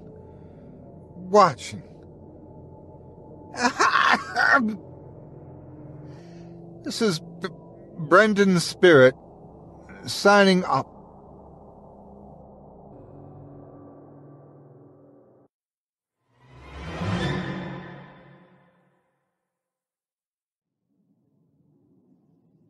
I'm on the lookout for a new job, but I think it's time that I got a job that has nothing at all to do with IT. I mean nothing. No computers, no keyboards, mice, motherboards, wired networks, wireless networks. Definitely no PEBCAC. Look it up. You'll laugh. And most importantly and most absolutely, definitely no backup tapes. Degauss them, burn them in a fire, and piss on the smoldering ashes. Your monthly fulls and nightly incrementals can go to hell. Oh, what's that? You want your most precious files safe, up to the minute? Tough. Don't look at me, not anymore. Would it surprise you if I told you I lost my job last week? Right, I know. Probably not. But it's not what you think. I quit. I had no choice in the matter, really. Sorry if saving my own ass from a psychopathic boss ranks higher in importance to me than my paycheck. A paycheck that helped keep the beer fridge and the herb jar full, and my penchant for pizza and gaming satiated. I'd be fine if that was all I had to worry about funding these days. But since my folks booted me out of the hole in their basement, after what happened, I have to add rent to that list, utilities, and a car payment. Damn, gas. Otherwise, I'd be fine not working at all. No job is worth dying for. One reason I'm having such a tough time finding work is because not only did I quit a paying job with an okay career outlook, I left the next gig, the one I quit for the first one for, after only one day. I know. I sound like a spoiled brat, and I wouldn't know a hard day's work if it hit me square in the jaw. Oh, boo-hoo. You had to live inside the basement of your mommy and daddy's mansion. How dreadful. But you know what? Screw you if that's what you say. You have no idea what kind of life I've led from a few words out of my mouth, so keep your preconceived judgment out of this and hear me out. There really are very good reasons for both of those unemployment decisions. You may not believe me, and hey, that's your prerogative and all that, but at least I'm laying it all out in the line so that some considerate soul might see that I'm not BSing here. If it gets me a decent job, again, not in IT, please God, not IT, talking about all of this again might be worthwhile. I may, die a horrible death and all that from telling the world about this, but I got little choice. Back about a year ago, I graduated with a BA in computer science out of BU. About a month before graduation, I landed an intern-like job with a law office out of Cambridge. I say intern-like because, unlike an internship, I got nothing in the way of college credit for it, and the pay was about what you'd expect. The office had recently lost their sole desktop support admin, and they needed to quickly fill the role until they could find someone permanent. I didn't ask what happened to the last guy, and I didn't at all much care. I was just thankful he was gone and left the opening there for me. The typical workday was pretty much your run-of-the-mill desktop support monkey stuff. making sure printers were kept full and unjammed, dealing with malware and overabundance of spam, Wi-Fi issues, that sort of thing. I also had to make sure the tapes from the backup server were rotated out every night. This meant removing the previous night's incremental backup tapes, storing them in an off-site delivery storage container, and placing fresh tapes back into the jukebox for the next nightly incremental run. Except on Fridays. That was the scheduled full backup run. My boss, Don Huber, Esquire, insisted on not reusing older tapes on account of stricter guidelines for data retention in the law office, or some such. The office was on the small side, about 25 people, all of them with desktops. I kept them all working and clean, inside and out, and all of them got backed up, including the on-premise email server. Toward the end of the last month of my employment there, Huber, who I should mention is one of the 3 partners of the firm, called me into his office. Let me tell you about this Huber. I feared that guy. I'm not a small man myself, and I don't tend to intimidate easily, but this guy gave me the creeps. He towered at least 6'7", thin as a rail. His 60-something-year-old face was gaunt and pale, except for the swollen nose that the man couldn't stop blowing into that god-forsaken, crusty handkerchief he kept in his pocket. And his breath, dear Lord, his breath. I swear to God, a cloud of that crap lingered around an hour after he left the office. And despite his constant coffee binging, he always looked tired and uninterested in anyone, never smiling past those bloody gums of his. God forbid he ever look at you with his 2 piss holes in the snow. Jonathan, he said. My name's Jonah, but I was not about to correct him. Close the door. Oh, that breath. Huber continued in his drawn-out, tired way. Jonathan, that's all he said. Was the guy trying to make me correct him? I didn't take the bait. Yes. Backups. You make sure all of our computers and email are backed up every evening. Am I right? I nodded. And the old backups are stored out of the office by that something mountain place. Yeah, I said. They're taken every night about 5 o'clock. And how many years of backups would you say they have? Wow. All of them? Say about 7 years' worth?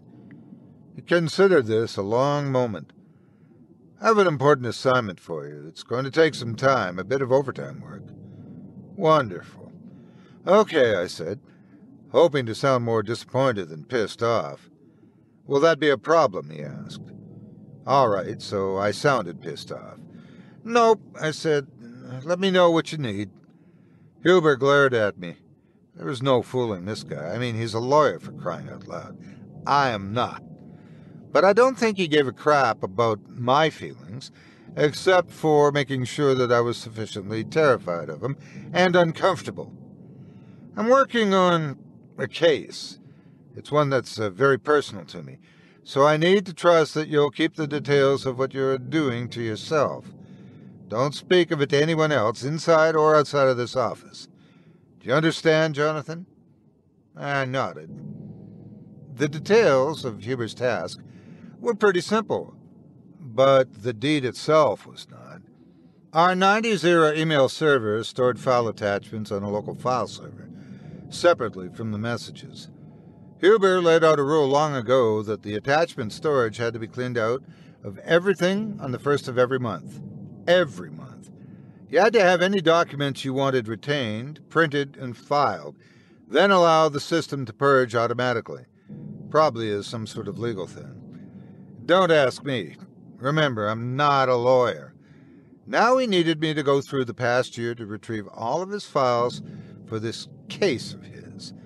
That meant retrieving a bunch of tapes, then spending hours, make that days, restoring both the full and incremental backups of every system. A major pain in the ass. And Jonathan, do not, under any circumstances, view the files you're retrieving. It is of important legal procedure that you do not view them. Is that understood? Yep. Yes. Understood. With that, I'd say he was as satisfied as he was going to be. The following Monday, 2 crates of 8mm mag tapes filled the desk in my butthole of a backroom office, and I got to work. Probably most of you have not worked with these old backup tape jukeboxes.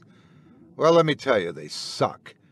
They're a pain in the ass to load, and the robotic arm for rotating tapes in and out of the drive is dog-ass slow. I also had to perform the file restores early in the morning after the nightly backups ran, since I only had the one unit to work with. This is 3, 4 in the morning we're talking about, mind you. It was either start then or never get anything done for the people in the office all day. You can be sure as hell I was logging all that overtime and strolling into the office later than usual. At first, the file restores were pretty run-of-the-mill crap. Thousands of Word documents and PDFs, images, probably photos of crime scenes. There were some audio tapes here and there, too, most likely from testimony recordings and the like. And just like Huber, the Uber creep, asked, I didn't open any of them. That is, until the video files started to dump out. It's like this. Boring does not even begin to describe those nights. Brain-numbing. That works.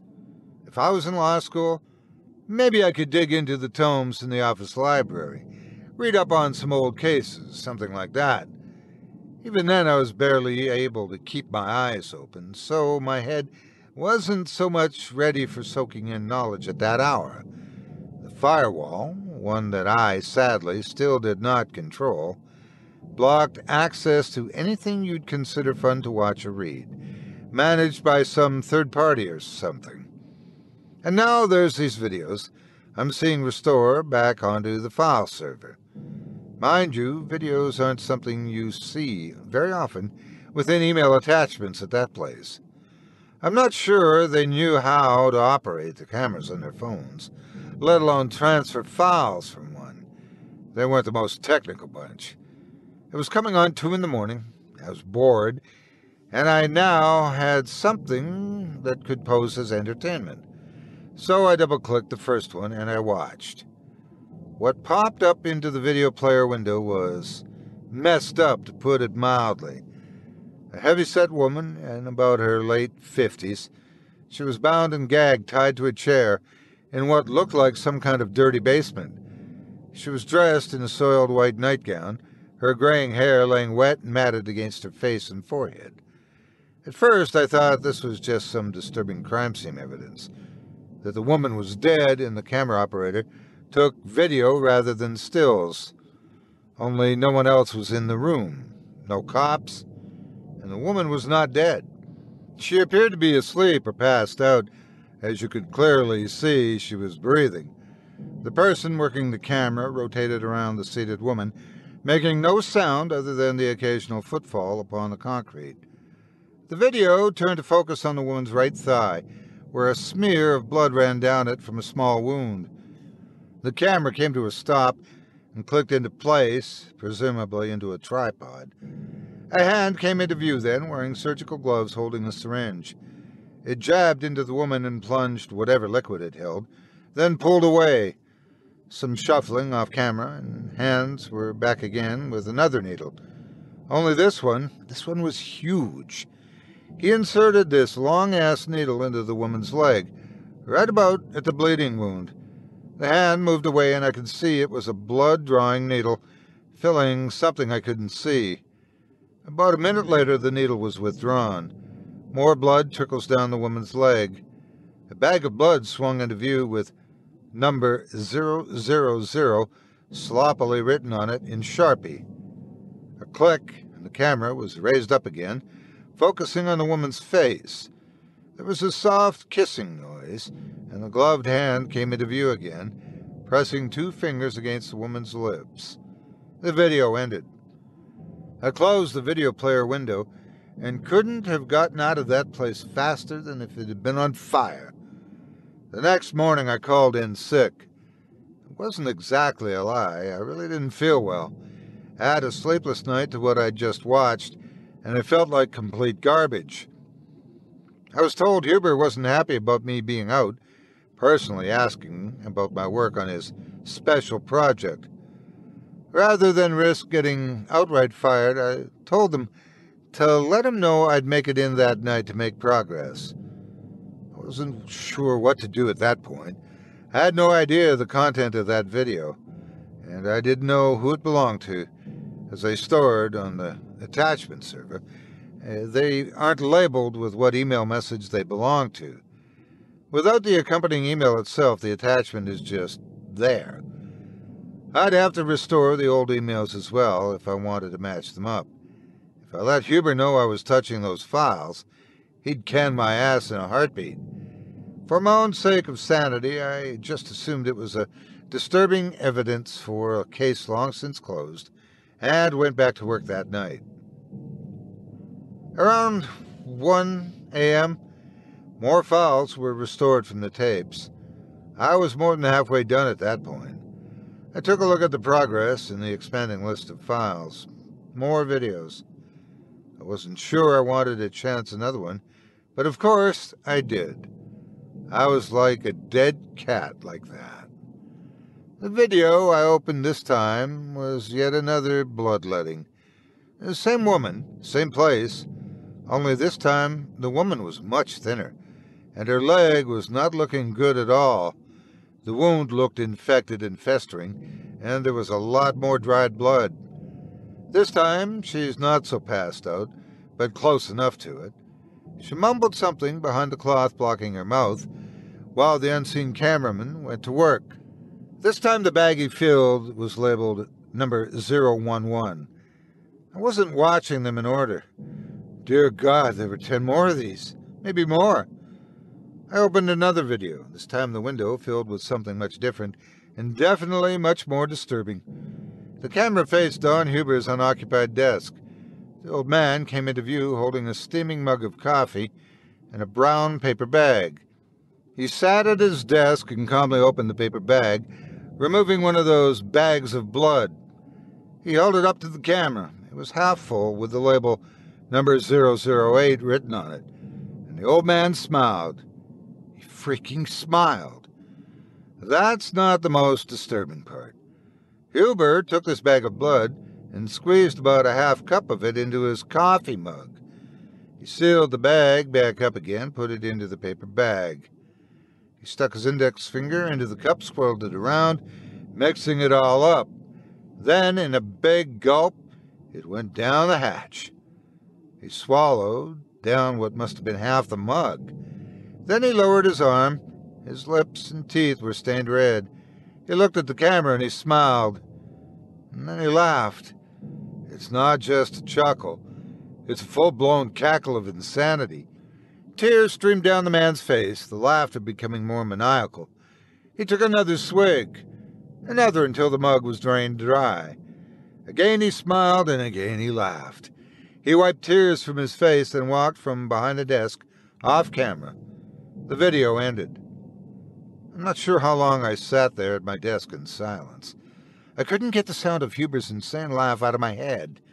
I couldn't erase that bizarre image of him sucking down that concoction and finishing it off with a bloody grin, enjoying every last drop. And there were more of them. With the files that continued to restore onto the server were more videos, lots more. I'd like to say that I refrained from watching them. I mean, that's what a sane, rational person would do, right? That person would have seen quite enough. He'd stop right there, maybe go to the police with that. He might get fired for being wrong, and then for opening files he was told outright not to open. But if he was right, some imprisoned woman is maybe saved, and that vampire gets locked up. I'd be a hero, one who broke the trust of his employer for justice.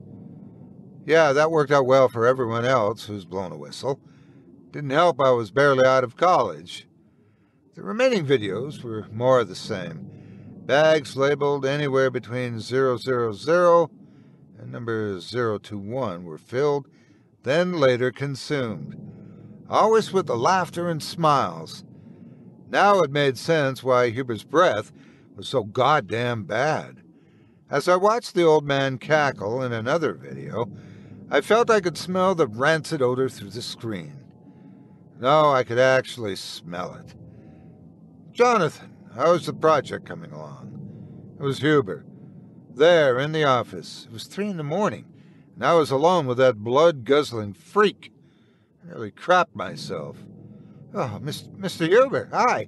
Yeah, the restorers are still, chugging along. Should be done in another day or so." The old man pursed his lips and nodded slightly, not taking his bloodshot eyes off me. He was carrying a coffee mug. The coffee mug. Dear Christ. "Just got off the phone with my mom," I lied. "Told her where I was and that everything's good and I'll be home soon." I thought telling Huber I'd be missed would keep me from becoming another one of his blood supplies. His lack of reaction told me he didn't seem to care. So what brought you round here so late?" I asked. "Or is it early?" "Late. High-profile corporate litigation I'm working on. Couldn't sleep if I tried.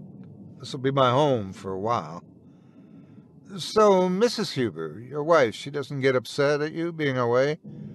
Huber narrowed his eyes. I must have touched a nerve. Now I wished I'd called my mom. Thankfully, it didn't take long for his luck to soften. "Lydia, Mrs. Huber, she's not well, bedridden. Has been for months. I have someone taking care of her while I'm occupied with this case." I nodded and mouthed a silent ah of understanding. "Anyway, I'm glad you're still here, John. I'm going to head out now, but I need you to print out a list of the files you've been able to restore so far and leave it on my desk. I'll leave the door open." Sure, no problem." Thank the good Lord. I wouldn't be alone with him anymore. I hope the elation in my voice wasn't too apparent. Huber left, taking most of his dragon breath along with him. Before leaving myself, I got the file listing printouts and brought them into his office. It's not often I go into that room. It's kept locked when Huber's not around, and somehow he kept his PC out of technical trouble, which meant little need for me to enter. And that's why I never bothered to notice the photos sitting on his desk before.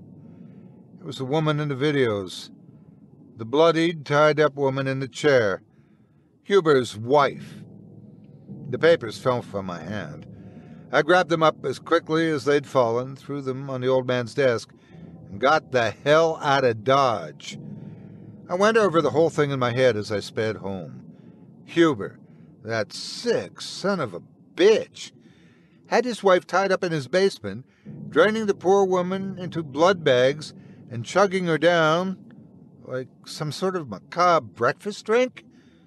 And then the smiling, the laughing, the tears of laughter, drinking every goddamn drop. What the hell was he? And why in God's name was he taking videos of the whole process? He had to be emailing them off to someone. But to whom? And why? The sun was rising by the time I walked into the door at home. Needless to say, I wasn't much ready for sleeping. Rather than dwell further on what I'd just learned about Huber, I got to work on the most logical thing I could think of. My resume. I was getting out of that office as soon as possible. Either Huber would be caught and taken to jail, causing the whole firm to crumble, and all of its jobs along with it, or that vampire would find me fit to fill more blood bags. No thanks. Having sent my resume off to as many IT support job postings as I could find and fit into, I finally passed out on my keyboard at about 10 in the morning. By the time I woke up early that afternoon, I had a voicemail from a recruiter from one of the jobs I applied for. I called them back, set up an interview for the following day, and headed back to work. I had a little skip in my step, knowing it may not be so long before I wouldn't be going back there anymore. Inside my office, the printouts from the previous night sat on my desk. A post-it note stuck on the top of the pile had Huber's handwriting on it. Continue project. Move all files ending in .m4v onto USB storage. Do not open the files. The video files. Of course, that's what he wanted. The crazy asshole wanted to keep them all for posterity or something, then probably take the tapes and have them destroyed. Sure, I wanted to get the hell out of that job, but I did not want to let Huber get away with what he was up to. I decided that not only would I copy those videos to a USB key for Huber, I'd make a copy for myself, along with the emails they attached to.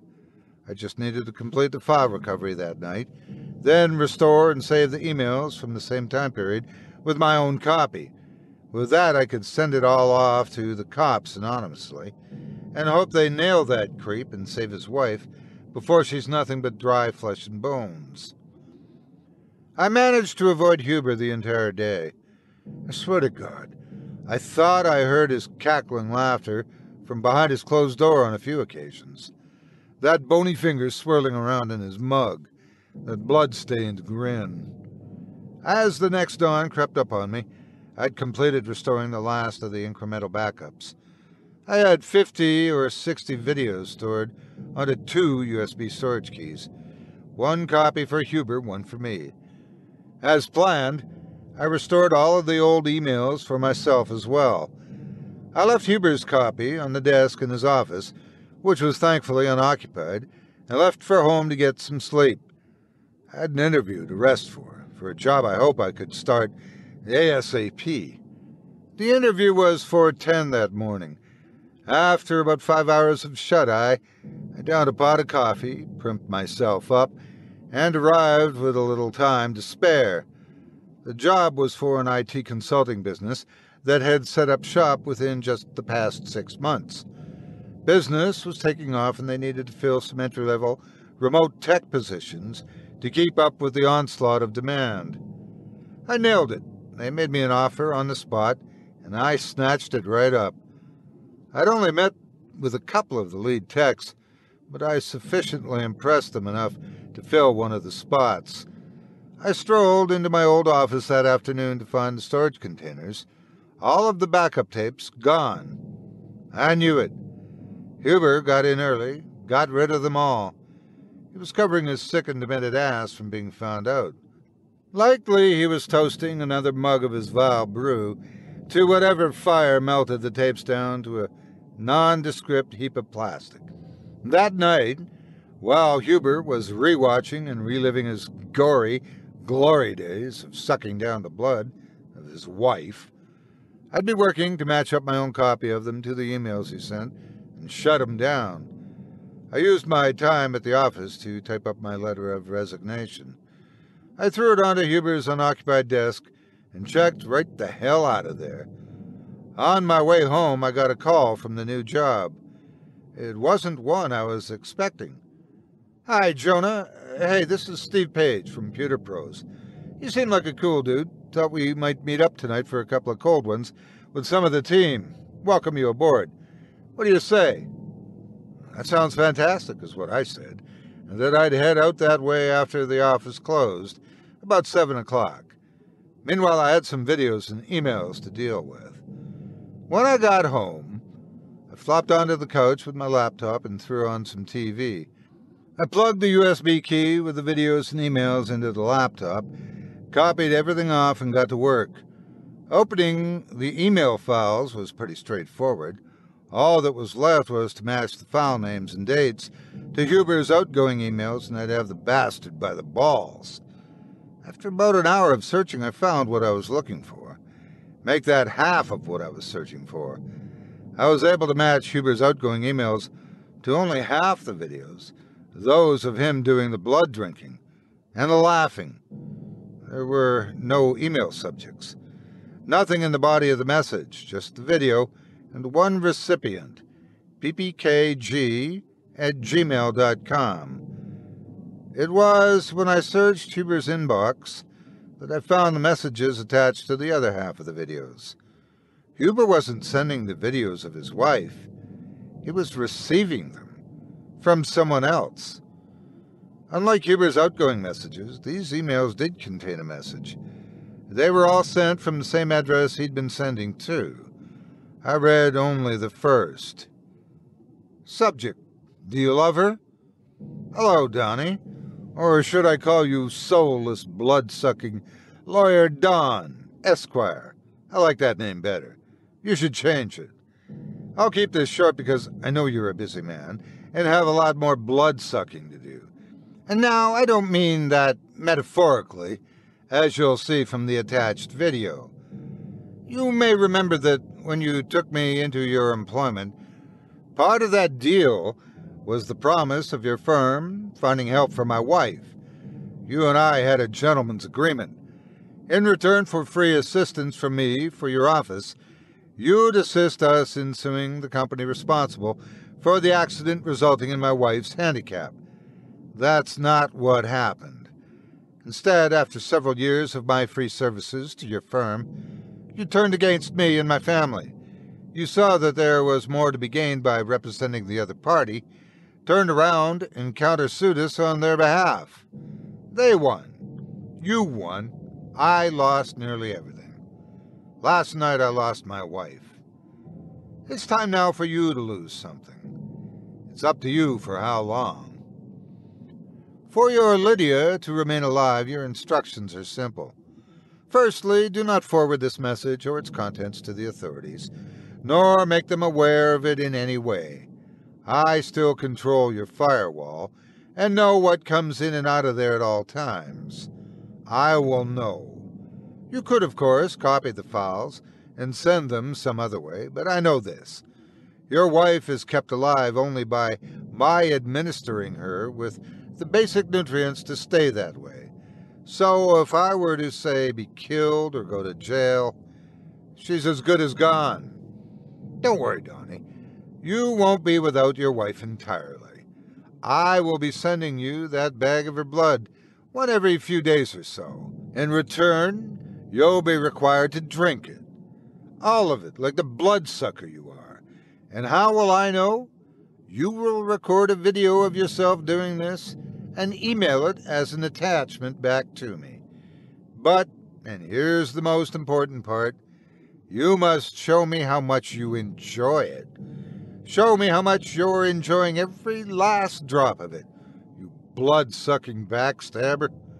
I don't care how many cupfuls it takes or what the hell you mix it with, but you will drink that bag dry, and you will smile, and you will laugh, and you will convince me you love it. Your first delivery comes tomorrow morning. I expect your first video within 4 hours of that. Tell no authorities. Tell no one. Oh, and I quit. Enjoy your breakfast. The Kenster. The Kenster. I knew I heard that stupid nickname somewhere before. Was it at the office? Yeah, that was it. First day of work. One of the delivery guys, who sometimes picked up the backup tapes, once asked where the Kenster was. I had no idea who he was talking about. Now I knew. He was the IT guy I replaced. Before he left, he cleaned up anything and everything in the systems about him. Everything gone. Almost everything gone, I should say. I still had the restored email. I checked the time. 7 o'clock. Late. Damn it. Drowning my shot nerves in alcohol sounded like a decent plan at the time. I called a cab and met up with Steve Page and the other pewter pros at the bar across town, about a half hour later. After a couple hours of us chatting about all things geek, I was happily on my way to becoming plastered and forgetting about the whole nightmare with Huber. That ended right quick. Steve said, "Don't worry if you get stuck with a tough client on the job, Jonah. We've all had our run-ins with him." Psh, remember that old bat who insisted on me reinstalling Windows 95? Another pro named Andy said. 90 freaking 9. I had to torrent and burn some old ISO of the thing. I hoped it wasn't teeming with hidden North Korean malware party. Steve gave him a punch in the shoulder. Jesus, Andy. Seriously? You don't know that?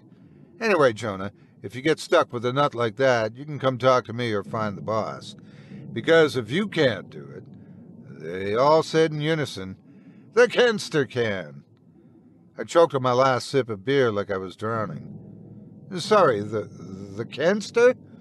I managed to blurt out between coughs. Damn, you okay? Well, yeah, man. He owns the shop. Ken Graham. Goes by the Kenster in the nerdy circles, like with us. He's the real pro at pros. Knows how to deal with all types. You go to him with the difficult-to-please ones, and he's got you covered. He's a little quirky, I guess you could say, but you'll love working for him. You know, I wonder what's holding him up. Holding him up, I asked. Yeah, he was supposed to show up tonight. Guess he wants to meet you in particular. I showed him your resume, and I'll be damned if his eyes didn't light right up. Looks like your past experience at that law office paid off. You've already got his eye, big guy. Steve tried to give me another shot in the shoulder, but I was already beelining for the door. There was some confused yelling from behind me as they followed me outside, most likely something to do with my skimping on the tab. I threw myself into the nearest cab and shot home. That was a week ago, so I guess saying I quit my job wasn't so accurate after all. In truth, I hadn't even started it yet. I bet there aren't many people who've done that, not without a backup plan on deck at the time. I have no clue what Huber has planned for those videos he had me restore. Not really sure why he'd have them destroyed either. If he turns them in, his wife's likely a goner. Maybe she's dead already. Maybe he doesn't care and just wants to stop the blood drinking, making sure he's got what he needs to make sure the Kenster pays for what he's done. But the news has been quiet. No reports of a missing or dead Lydia Huber. No arrest of PewterPro's owner, Ken Graham. Me? I'm keeping hold of my copy of those files and emails. That insurance at least helps me get a few winks of sleep every night. My parents, of course, haven't understood my unemployment, so I'm out on my ass, basically paying for this dump out of what little savings I have left. That's not much, not anymore. I've tried calling my mom for the past couple of days, basically to beg for her to let me back into their basement, which, believe me, is a vast upgrade from this place. But she's not picking up my calls. It never took very much to disappoint her. Getting a text message. God, I hope it's her. You know, I'm still surprised, sometimes, she even knows how to send one, especially one with a video. Why is she sending... Oh dear God. Do you love her?